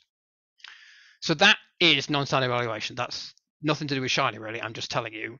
And people often want to do that because they, like, quite a common thing is they want to maybe like group by something. So they're like, well, sometimes I want to add up people based on their ages. Sometimes I want to add up people based on their genders, you know, that kind of thing. They want to group by something, a variable. And it's not obvious how to do that because of this confusion here. So, but when we're using Shiny, we're not doing this. I've just showed you that so you understand the territory that we're in. Because in Shiny, we're not passing bare variable names, we're passing strings. So when you build Shiny applications like this one, so this thing here returns a string, returns a load of strings. I think this returns strings as well, actually, to be honest. I think they're always strings. I think it's just, I put them in as numbers because it's more intuitive, but I'm pretty sure it will just it just returns them as strings anyway. And then I think they just coerce back to numbers back again because R is just letting you get away with murder. Anyway, if you've got like a selector that says, you know, group by gender, group by age, group by district, whatever, they will be strings. So you can't use this code we've done here because this is not a string, this is a bare variable name. When we're doing by strings, we do the exact same thing, except we use this. I have no idea why. I'm sure someone out there knows why. I don't think about it. Dot data, double square brackets, and then the function argument like this. And then you can pass in a bare variable name like this. I'm not a bare variable in the same, sorry, a string. And that's it. So whenever you're writing Shiny applications and you want to pass in a variable name, don't use non-standard evaluation with bare variable names because it will not work. Use strings and use dot data, double square brackets. And when you can see, this is obviously not a Shiny example, but this would work. If you had a Shiny selector that returned this function would work.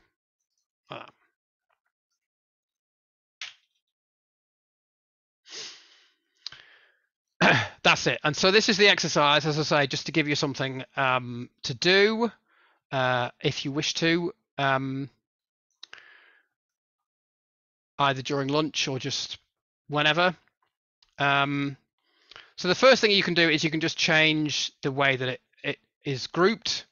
So there are week and month variables in here, so you can change it to a grouping a month, and there's a group variable in here as well. So you could change that as well. And there's a function that I want you to know about, but I'm not going to teach, called enable bookmarking. And what that does basically is it puts a little button on the Shiny application, and when you press that button, it will generate a bookmark. Well, let's show you. In fact, I've got an application that does it.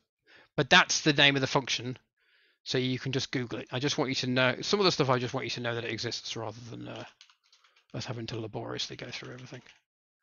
Let me just show you though.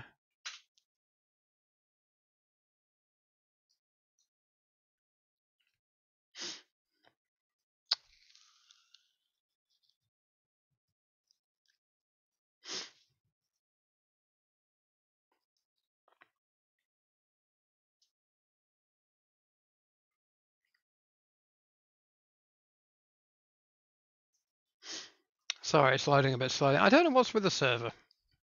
I've tried kind of tinkering with it, but it doesn't seem to really. I can't seem to get it to go any faster. I don't really know why that is. So this is our patient experience application.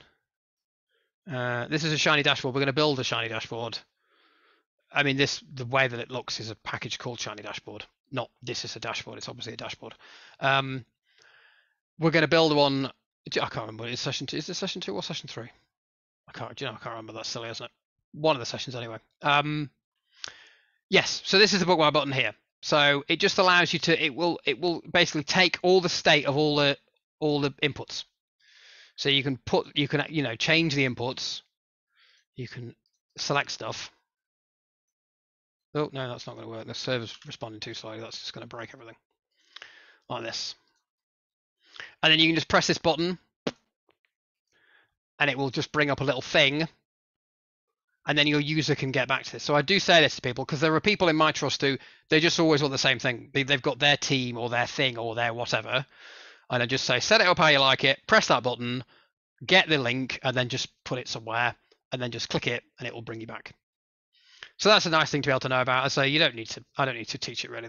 You already know most of it, but just have a look at the documentation if you're interested in such things.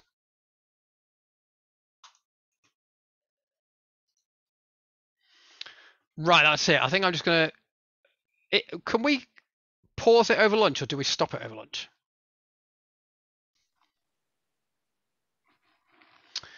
Right. Okay. So this is session 2. So we're gonna go until 2 o'clock on session 2, and then we're gonna do the rest of session 2 and session 3 tomorrow.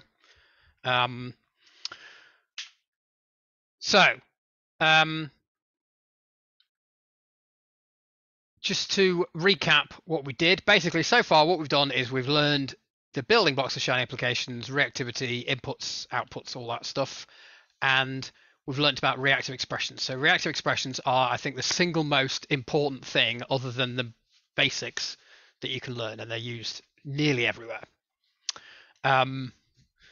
So now we're going to build another application, and we're going to do some stuff a bit more on the UI side now, because we've been making a big sort of cluttered, ugly UI with some problems throughout. So we're just going to make it a bit cleaner and nicer in this bit. Right, I just said all this, didn't I? Oh yes, and we talked about non-standard evaluation and bookmarks as well. So yes, hopefully that all made sense. I was reading, someone helpfully sent me the .data link from the tidyverse explanation, which actually did help me to understand it a bit. So you might want to possibly look that up yourself. But basically, if you want to select variables with strings in Shiny, it's .data double square brackets. That's the simple version.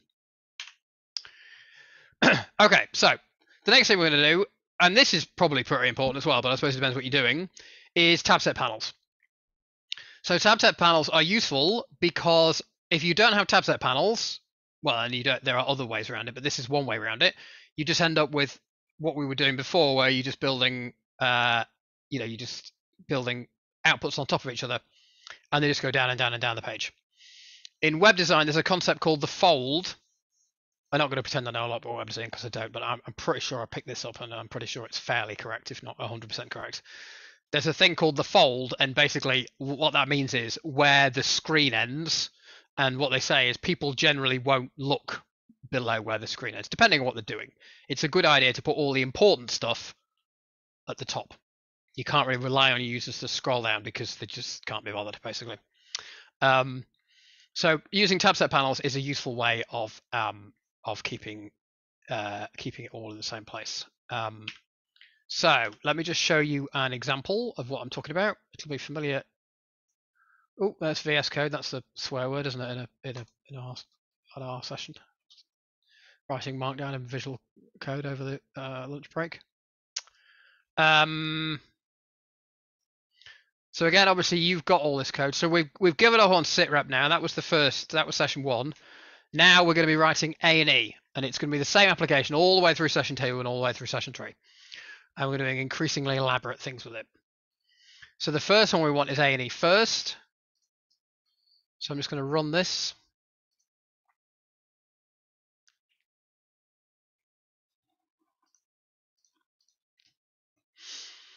That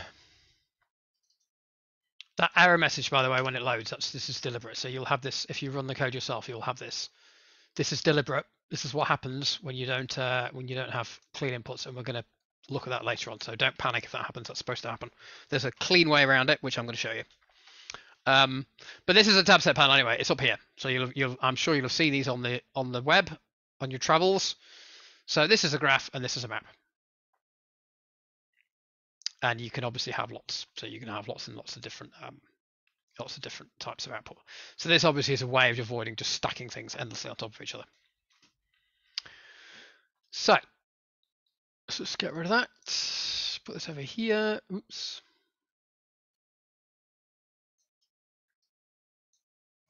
Put that there. Oh, I've got two Firefoxes open now. Let's get rid of that one. And this is how you do it, basically. It's pretty simple.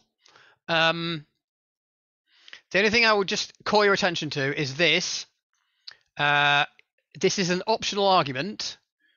It's a good idea just to, as you write them, just throw it in. I try and get into the habit, because if you don't need it, then it won't do any harm. And if you do need it, it's already in there, and it will just help you remember.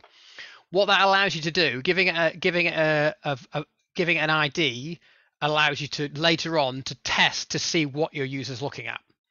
Because sometimes it can be important to know what your user's looking at, because depending on where they are in the application, you might want to show them different stuff, or there might be other stuff that you want to do. You might want to like download data, or you might want to make decisions based on where they are. And so you can just throw that in. As I say, it will still work without it, but you won't be able to do that later on. So just throw that in. So this obviously goes in your main panel. Here. And as you can see here, you just put tab panel functions inside tab set panel. You can have as many of these as you like, and you can put as many output functions in as you like as well. So you can put more than one output function if you like, but obviously if you put loads of output functions in, it will just stack them on top of each other again. So you're back to the same problem. So but it depends. You might have small things. You might have some little text or something. So you can stack them on top of each other if you want to. So let's build it. So I'm going to close the answer. And again, you're going to need to make sure you've got this data. This is the only fiddly bit that goes wrong sometimes. So this is the data that makes this work. So just make sure this is wherever, I don't know what you're doing in your file system, but whatever you're doing, just make sure this is in the same folder, because if it's not, it won't work. So let's build an app. So we're going to build an app the same way we have been doing. We're going to go here, new file, Shiny Web App. I can't believe it was the VPN though. Honestly, I nearly said that. I honestly nearly said it and I got distracted. Ugh. And let's call this A&E.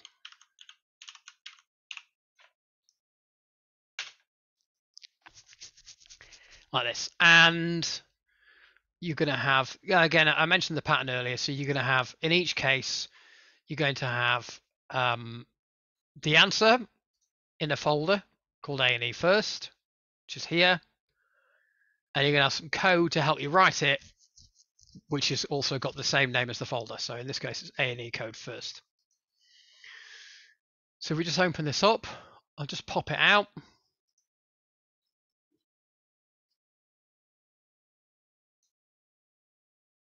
Put it over here. It'd be useful really if I could have the application and the code and my code on the screen all at the same time, but that's probably too much. So you could possibly run it yourself if you want to refer to it. Again, I've given you all the server code. So I'm just going to run through it, and then those who want to kind of tune me out and just have a go can, and those who want to just follow along can also do that. This needs to go at the top. Oh, you know what? You don't need to put the data in. I've changed the data so it loads from the internet, because people were getting confused and losing the data and it wouldn't work. So I've actually added this now. So in fact, you don't need to worry about where the data is. You can just do that because it loads the data straight from the internet. You need to load both these packages. You need to load Leaflet because we're using a map this time. So that goes at the top above your UI. I mean, I think it doesn't actually matter if it goes to the top, but I wonder if it does. I'm not sure. Might do. No, I guess it probably does. I haven't tried it backwards. Just put it at the top. And then the server code down here is complete. So don't worry too much about what's in here. Basically, you've got a reactive, like we built before, which filters based on the date, as you can see.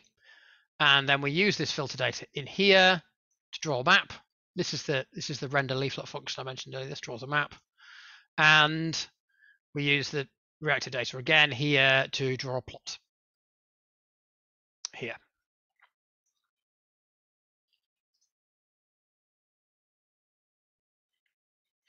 So that's that.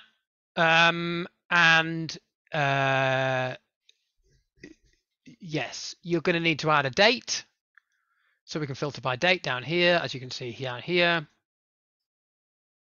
Oh yeah, it's worth saying, yeah, so date range import. Actually, it will return two values because there's two date selectors, a beginning and an end, and it will return two. So when you're using it, you need to just use the square brackets to pick one out at a time. So you can see what all this says is for filter where this is above the first date that comes out, and this is less than the second date that comes out.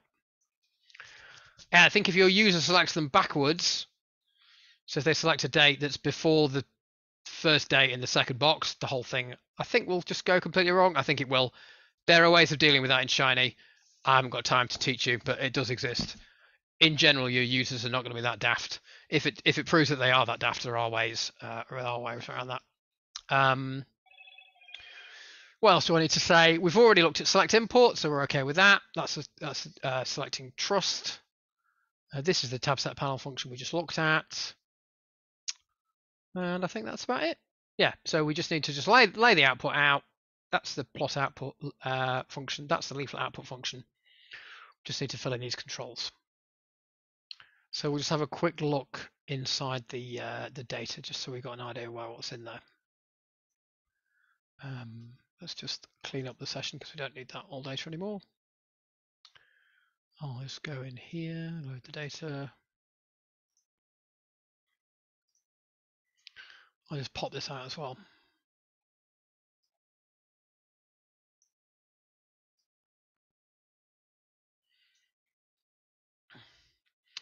So here it is. So all we're interested in really is we're going to filter by period. So that's here. As you can see, that's what this is doing down here.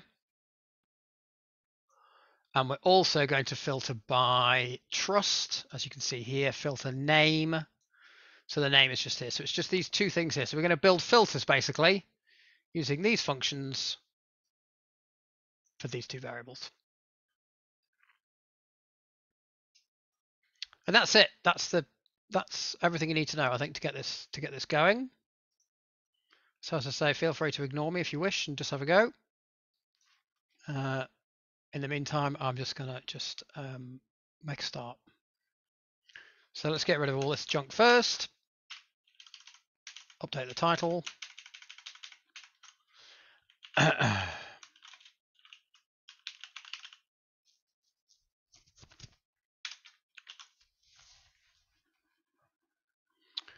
Okay, so the first thing we're going to do, and obviously this is the artificial bit, this is the training bit.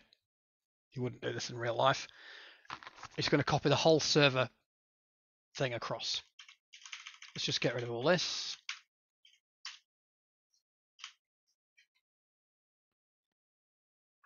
Actually, I just realized tomorrow with Zoe, I'm going to need to watch the chat, don't I? I'm going to have to figure out how to find the chat when she's not here because I can't see it at the moment. I'll worry about that another day. But I'm going to need to solve that mystery. Where does it go? Anyway. I hope you're talking about the chat now, not the code. Yeah, I hope I know where the code goes. I'm sure there'll be at least one. I haven't had any mistakes yet, have I? I don't think. There's always at least one deliberate mistake. Let's see where it is. VPN. Yeah, I'm not counting that though. That's not shiny, is it? I can't be embarrassed about that. Okay, so that's the server file. So we're just going to copy that across like that. So now we just have to make it work, basically, just like we did before. So let's build the inputs first. So we know we've got two inputs. So one of them is called input date, and it's a date, obviously, it's a date range, as I described. And the other one is input trust, and it selects by name. So let's get rid of this. Well, let's get rid of all the UI stuff actually. Let's get rid of that and that. Okay, so we'll start with the date, I think. So the function is date range input. And the first argument, as always, is what Shiny's going to call it. And we already know this. You've got to choose the one that I did, otherwise the code won't work. It's this date. So that's date. This is the human readable label. And then we need, do you know, I can't exactly remember what all the arguments are called. Let's have a look. Is it from and to, is it? Oh, no, it's not. There you go. I don't know.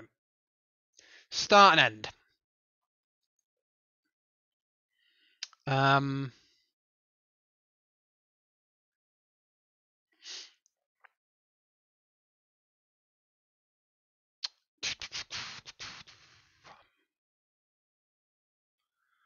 Yeah, so let's put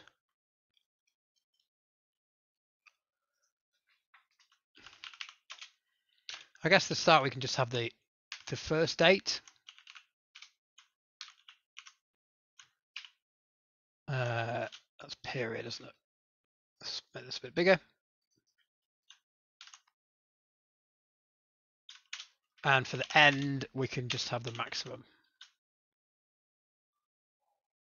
Actually, friend, let's just put today. Why not? It's a bit more realistic, isn't it? That's a logical thing to do. Okay, I think that's everything. Yep.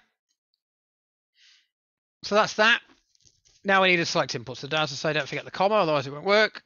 Select input.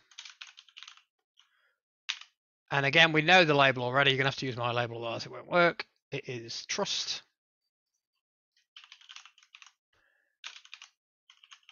Human readable label, select trust. And then choices equals unique. A attendances $name.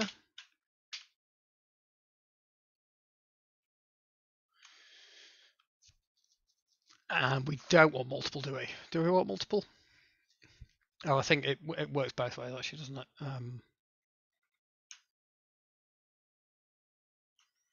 Let's have multiple. Let's see if we like that for now. Multiple equals true. Oh, I think it was multiple in the answer, actually, wasn't it? So let's stick with that.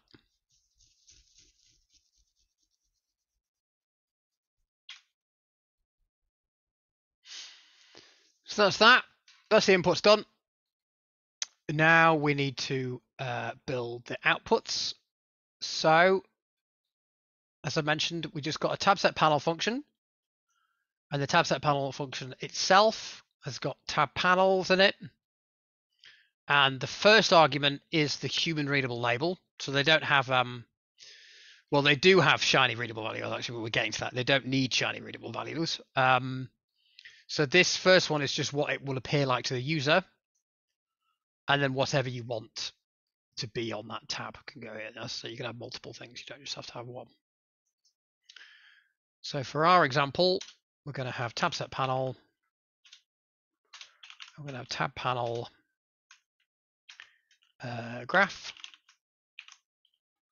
And then plot output graph.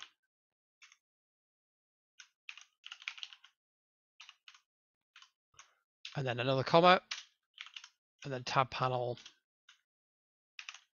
map, comma, and then don't forget it's a special special output function map. I think that's what they're called, is it? No, it's not. Glad I checked. It's in fact called trust map.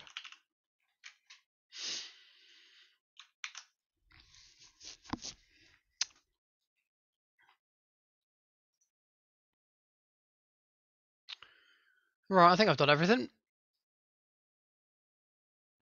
Right, let me just run it. I'm presuming I haven't made any mistakes. I'll then recap and just go through everything we've done.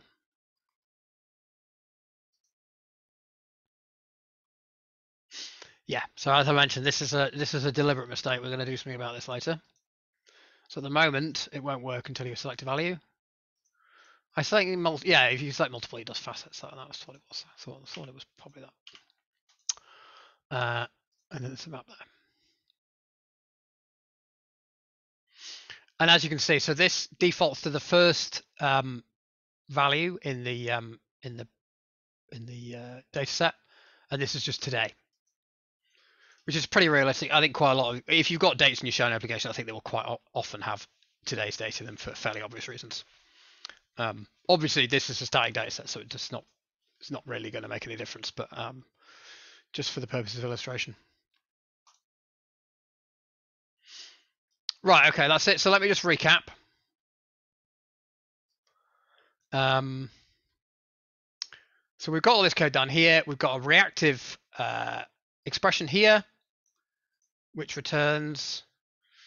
Well, in fact, I've done that thing. In fact, I wonder if I added that as a session in response to one of that question that I had earlier. Maybe I did. This, you don't. Oops, I pressed the wrong button there. What am I doing? How big was it before? No, it was bigger than that, wasn't it? It was like that. Yeah, so you can see I've assigned this here. Oh, hang on. I just copied the. I just pressed it. Didn't I press something by accident? Yeah. So this assignment doesn't do anything here. This is pointless. But Shiny doesn't mind. It doesn't complain. All it does is it returns this, which is a data frame filtered by date. As I mentioned, date range input. This thing up here returns 2 dates, so you can just access them using square brackets. Square bracket 1, square bracket 2. And as you can see, obviously we're just filtering by what's beyond the first one, but before the second one. And then we do some, it doesn't really matter what all this does, but basically we're just drawing a map and drawing a graph based on the values in their reactive. Like that. And we've got date range input, which takes a start and an end. In fact, I think you can run it with, can you run this with nothing at all? I'm not sure if this works. Let's just find out. Can never quite remember how many of the arguments are mandatory because you don't often run them without the. Does that do anything? Yeah, it does. Oh yes, of course. Yeah. So if you don't put anything at all, it just does today for both, which is okay. It runs, but it's a bit silly because why would you want that? So yes, that's what that does. So we've defined, we've properly defined that here. You can give minimum and maximum values as well. That can be useful as well because it can stop your user. For example, your user might go back to 2016. Hang on. So this is I think this is the first data point. So if you don't select the minimum, the user might kind of go back. Might be interested in, they might go back to say April of 2014 and be confused as to why, well, just say 2015. Be confused as to why the data is not changing. And of course, the reason why the data is not changing is there isn't any more data in there. So setting minimum and maximum values can be just a helpful way of signposting users to say there isn't any more data, so don't try and select any. And select import we've used before. We're just taking all the values of trust and just calling it here for the choices argument, and we're letting them set multiple equals true, because when they select multiple equals true, it makes a nice faceted plot. Like that. And the tab set panel, which is the thing we just learned about, is in here. I haven't put the ID in here, so let's just add that now. ID equals tab set, don't forget the comma, and then 2 tab panels. You can have as many tab panels as you like, and you can put as many outputs as you like. You just need to have, the first argument should just be a label, and that's what your user's going to see and click on.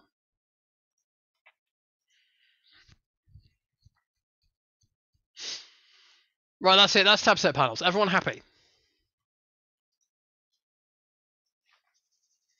If you have not written code that works, well, I mean, shout up, that's fine, and we can fix it. We can help you fix it. But if you find it now or at any point that you haven't written code that works and you want to just crack on and move on to the next thing, then as I mentioned, you've always got the answers. So the answers are just in this case in here, A and E first. So this is the answer. I've probably written different code just now than I did in the other. But it works. So cool. Okay, so that's tab set panels. I'm just gonna crack on. I can't see or hear anything at all, so I'm just gonna crack on. So next thing. Now we're going to talk about. So I've been talking a little bit about changing the UI based on, what's going on in the application. As I mentioned, the UI is just drawn once, but there are ways around that. There are ways of making the UI react to what's going on, even though the code is only run once. And we're going to talk about that. These are also pretty important.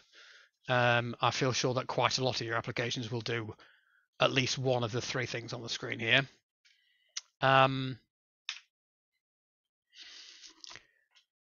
So let's just go through them all. So when you want to make dynamic UI, what that means basically is that the state of the UI depends on the state of the application. So as I mentioned before, the UI code is run first and then the server code. So in the normal run of things, you can't access reactive values in the UI, but you can if you make a dynamic UI, because what it says is it sets up a little thing that says, this is where these values go, but they will always be set based on reactive values. So go to the reactive value and find out what they are. And every time those reactive values change, the UI will change. So you'll understand when I show you the code. It makes quite a lot of sense. So it's just basically like this. So in your UI, so this is only run once. Oops, I've just clicked on it. This is only run once, UI output, and you give it a name. But Shiny now knows that whenever this updates, it should change what's in the UI. So you just write that there, and then you define, as you obviously this name here is here, output $ data end UI. Then you use the render UI function, and then you can call whatever code you like. So as with a lot of things that we're doing today, this is quite a what's the word? It's not a very realistic example, because this is not a reactive value and there isn't lots of complicated data processing going on. So this is so simple that really you could just do it in the UI. I'm just illustrating the point. In a more realistic example, you probably would have, like, say, 3 or 4 or even more lines of code above this, figuring out various things about the application, reading data, checking, so whatever it is, and then you would call this rather than just going straight into it. Because, as I say, you could rewrite this whole thing in the UI very easily, but just show you how it works. So once you call this render UI, this in here is just perfectly normal Shiny. There's nothing special. There's no difference with nothing at all. The only difference is you can call reactive values in here. So you can use input $, you can use reactive expressions, all that stuff. You've got access to all the reactivity. Other than that, it's just the same. And the important thing to know, I don't know how confusing this is. It confused me. I don't know if it confuses anybody else, but I'm always pointing it out in case it does confuse anyone. The name of this import for the other outputs is this, date, as is given inside here, which is what you'd expect. Don't get confused and start thinking that this is what the other outputs will think it's called. This only relates to this thing up here. So as I say, I feel like maybe I'm a bit kind of get confused easily because I feel like I point things out to people that they're not confused about, but that's probably more helpful than the other way around. What I do for my applications is whenever I'm doing this, I always write UI in capital letters at the end, just to remind me. So I just write what it is, date range, and then I just write UI. And then I know, when I look at that, I know what it is. And then when I look at this, I know what this is. I know that this is UI. And therefore, I would never write input $date range UI, because I know that I never write anything where that would be the correct, where that would be what it's called. So that's just a helpful way of remembering rather than getting confusing. I think when you're doing a lot of things, you can get confused, can't you, when you've got a lot of things on your mind. So that's a good thing to do to try and avoid that. That's it. That's dynamic UI. So I'll have a go at that in a second. I'll show you this as well, though.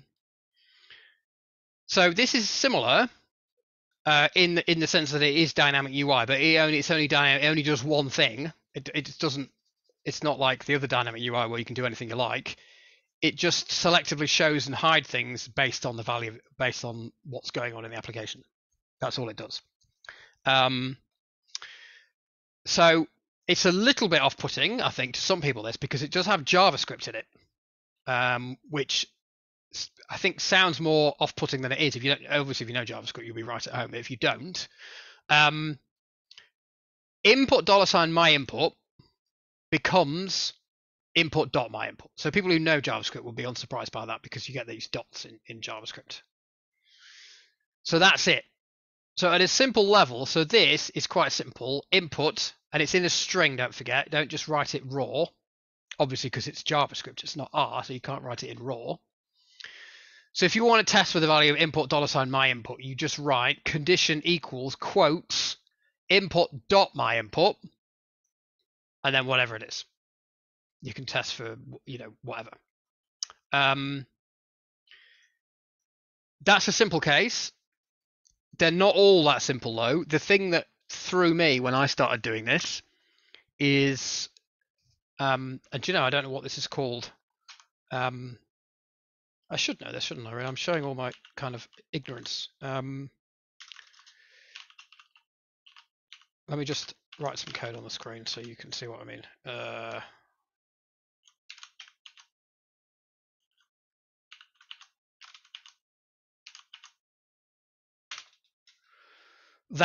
The in operator, what's that called? I don't know what it is. That doesn't have a really, really simple translation in JavaScript. So if you want to do that, it gets a bit fiddly. You can just copy it off Stack Overflow, which is what I did, but I'm just warning you. There's no, you don't just replace one punctuation sign with another one and off you go. It's something a bit different to that. But just testing for simple stuff like this is pretty easy. Anyway, so you write a conditional panel. Can I just ask a question on that? Yes, certainly.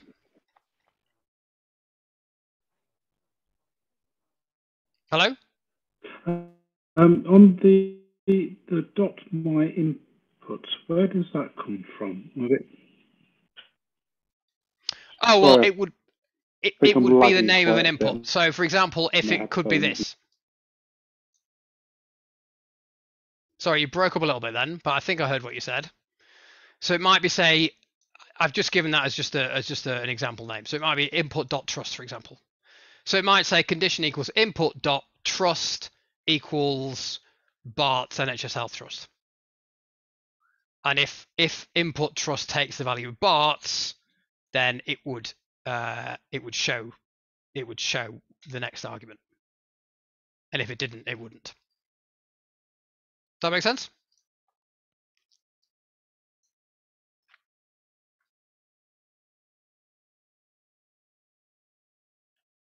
I think he's written because it was not working. So why is it called .myInput and not input.trust? Did you answer that? Sorry. Oh, well, this is, I mean, this is just an example. Oh, he means because this is here. I think he means that, doesn't he? Yes. Sorry, I understand the question now. Yeah, so these are two totally different. So this is based on something else. So imagine you have an input defined somewhere else called myInput with two values, yes and no. And the yes means, yes, I do want to show the trust selector, and the no means, no, I don't. So it would say, what is the value of this? If the value of this is yes, then draw this. And if the value of yes is not, if the value of this isn't yes, then don't draw it. So it shows this depending on a different value.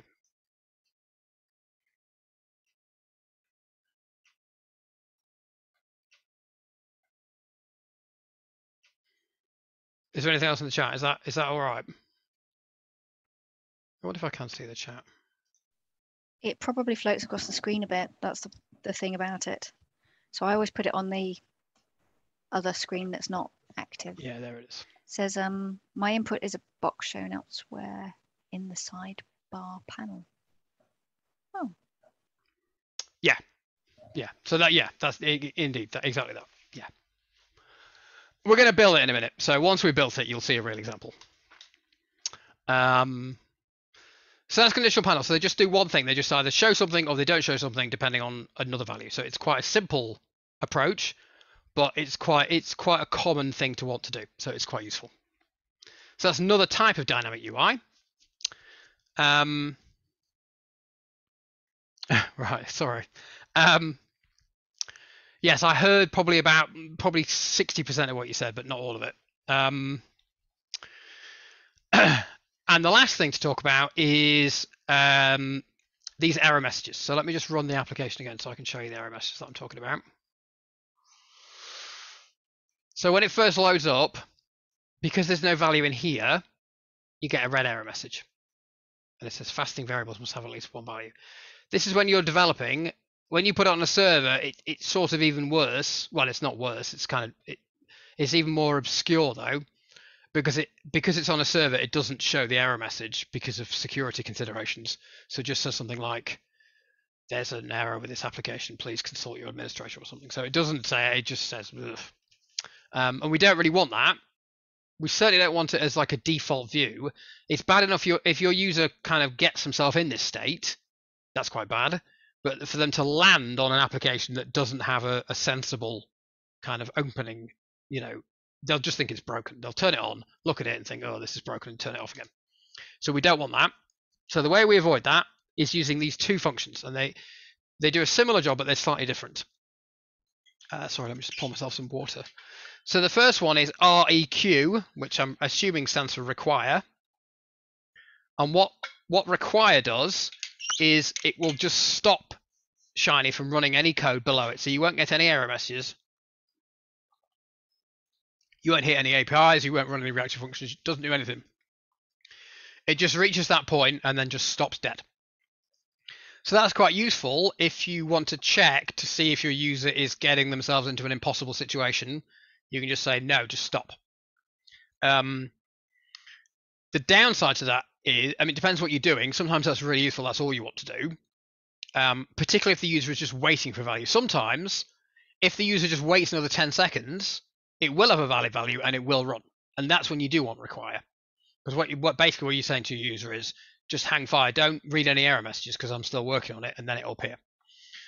But if the application is never going to rescue itself, like in this situation, so if we use require here, it just would be blank. That's not really that useful because the user's going to be like, well, I don't know what the problem is, kind of thing.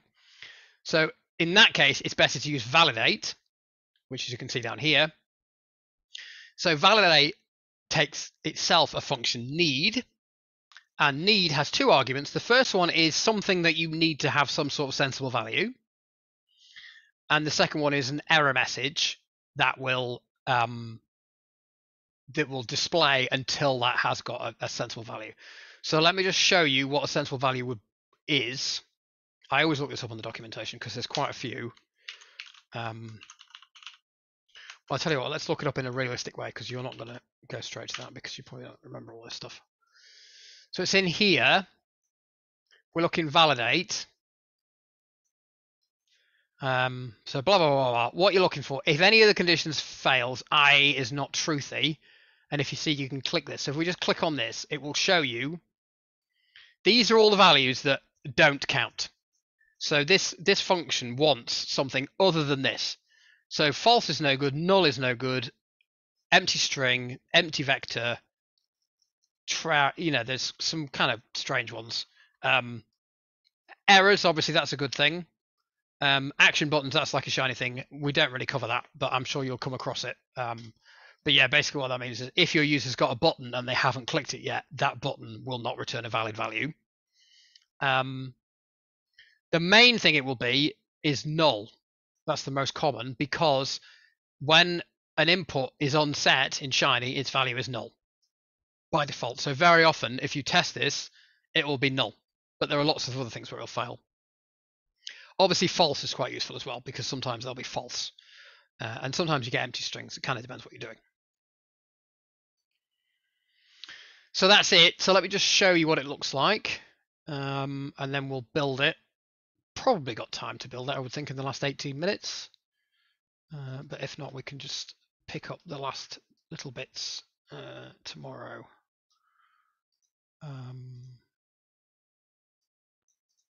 So I'm just forgetting, is it second? Oh, yes, second.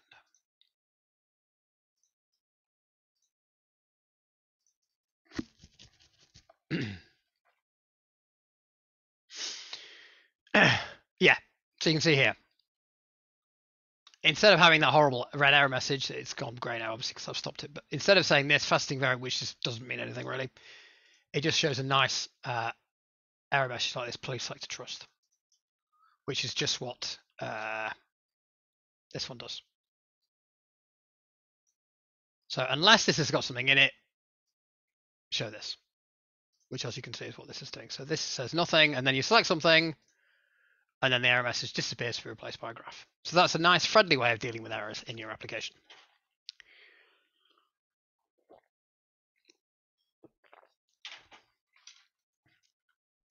Right, okay, let's have a go.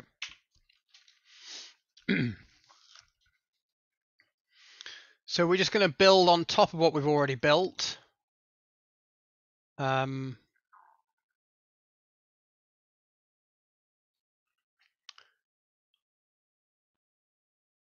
Except I'm not, of course, because it'll break everything. So I'm just going to just ignore me for a moment. I think I'm just going to copy.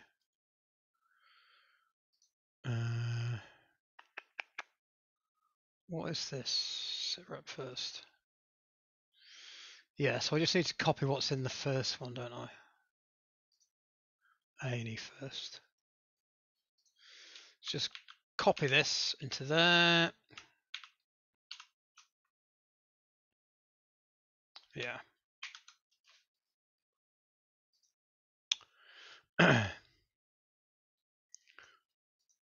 We just want these code to help us here.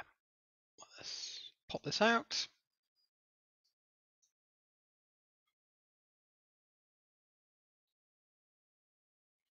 There we have it.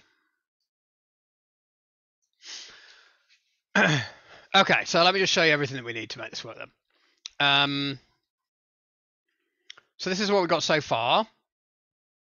So we're going to need this ID that I mentioned. Did I put that in the end? I think I did, but then I put it somewhere else.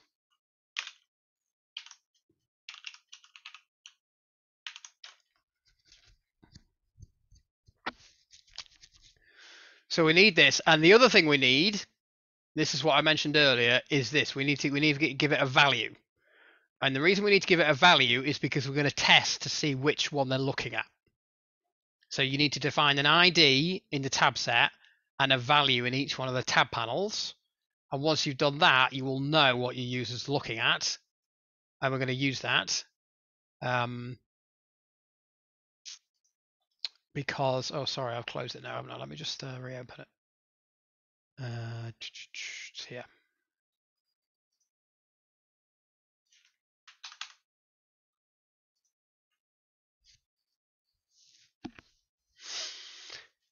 Because what we want to do is, as you can see, this says please select to trust, but then when we're on the map, we're going to get rid of that because this control doesn't do anything when you're on the map because this selects individual trusts and draws a graph of them. It has no meaning over here. So it's usually good practice, depends on what you're doing, but very often it's good practice where if a control doesn't do anything, you should hide it. Because users tend to assume that if they can see something, then it will do a thing if they click it. So if you leave it up, they'll click this and they'll expect it to either be selecting the map or they'll be looking for some sort of behavior that's obviously never going to happen. So it can be a good idea to hide it. And because we want to hide it, that means we need to know what they're looking at. And that's what these are for, these values. So we need an ID there and a value there. This is the dynamic UI that we talked about. So this goes in the UI bit. And as I mentioned, I tend to put UI at the end of mine just so I know what it is. That's the extra bit of server that we need to make this work. The render UI function defined for this, like that. And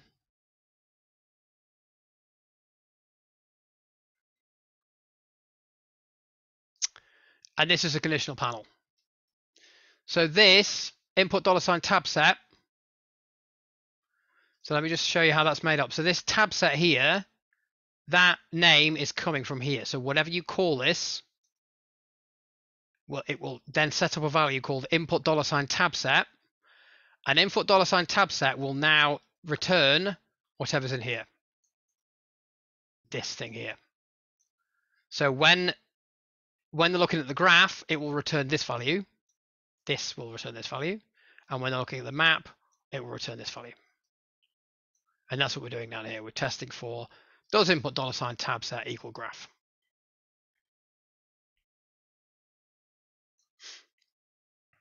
And then these are the validate and the need things that we can add. I say you probably want to use validate, but I put them both in just to illustrate.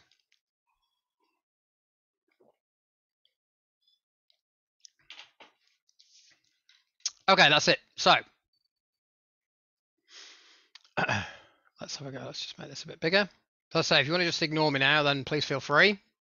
You should have all the raw materials to do it now.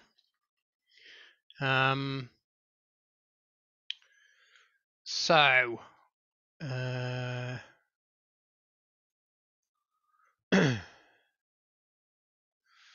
just going to add in values here. And again, you're going to have to use my values, otherwise it won't work. So that one's called graph. Doesn't really matter what this one is because we're not testing for it, but let's put it in anyway. Val equals map. And then we're going to take out this date range and we're going to make it dynamic.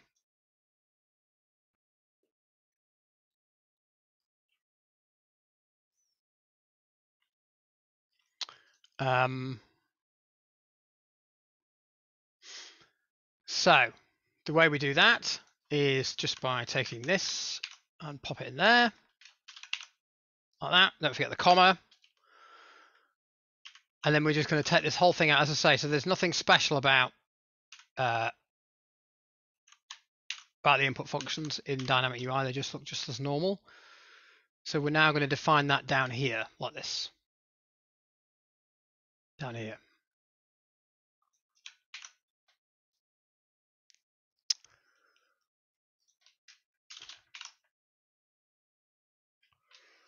Like that. As I say, this is an artificial example because, as you'll notice, there aren't any reactive values in here. So you could just as easily call that outside of the you could just as easily call that inside here, but it's just for illustrative purposes. In a more realistic example, there would be some sort of reactive value or reactive input in here, but it's not complicated enough to warrant that really. So that's that, and the conditional panel. And do you know what? I've just noticed that that's the first deliberate mistake. I'm sorry, there's a typo in here. I tinker with the slides all the time, and they get out of whack with each other. Because that's obviously from an older version, because that won't work. So this sort of deliberate mistake here is there's a reactive value here, but of course this won't run because it's going to go in the UI. So we need to replace that with the name of the data. So I'm sorry about that. That's my mistake. Oops, daisy. Just get rid of that.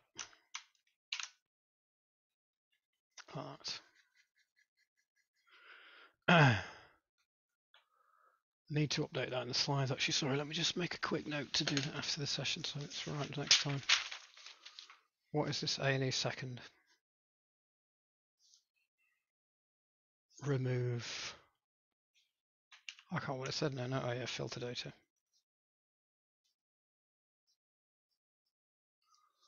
From conditional panel.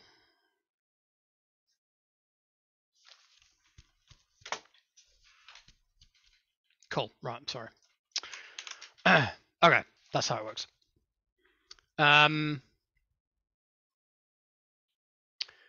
Yes. So at the moment, as you can see, we've got this here. So we're just going to basically all this does is, as you can see, it just wraps this. So inside, just like inside a render UI function, there's perfectly ordinary UI here. Similarly, in a conditional panel, there's perfectly ordinary UI in here. So if we just get rid of this, what time we got? Oh, we've got 8 minutes, that's fine. Like that. And then just copy this in. like that. And as you can see, so input.tab set, as I mentioned, is this. It's looking for the value of this tab set with this ID, and it's looking for when it's graph, which is here, value equals graph. So whenever it's graph, draw this. Whenever it's not graph, don't draw that. And it's as simple as that. Right, I'll just run it now, just to make sure it's all working. And then I will, and then we'll add the validate and require in the last 5 minutes. Don't think I've messed it up, but I may have done.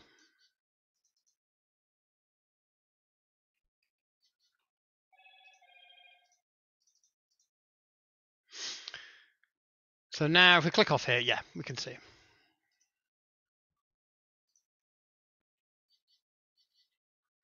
So as I mentioned, we've made this dynamic as well. As I say, I'm afraid that doesn't really do anything. It's hard to come up with realistic examples of this that don't involve writing lots of code.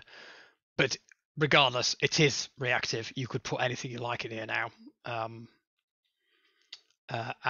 Yeah, we've made this work. Okay, so that's that. Last bit. Let's just pop the code back up on the screen. The code examples is this. So it's just either require input something or validate need input something. Let's just do both just to illustrate. So you just plonk them just wherever you want to stop the code. Doesn't have to be at the top. Could be halfway through if you want, but whatever. Wherever you want to check for something, put it there. So we're just going to put it on the graph because that's what we want to stop working. That's the thing that doesn't work properly without this. So we're just going to put it here. Require. But it's not input something, of course, it's input trust. Like that. Then we just rerun. As you can see now, it's just totally blank, which is okay, but it doesn't help the user. They might think it's broken. They might get frustrated and start clicking things and find it works again. So we're better off really using validate. In order to do that, we would write validate, brackets need, input $trust, and then an error message. Please select a trust. Get rid of the require. And let's try again.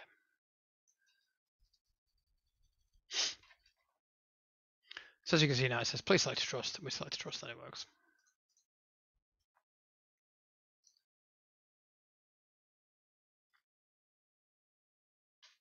Right, that's it. Let's stop recording.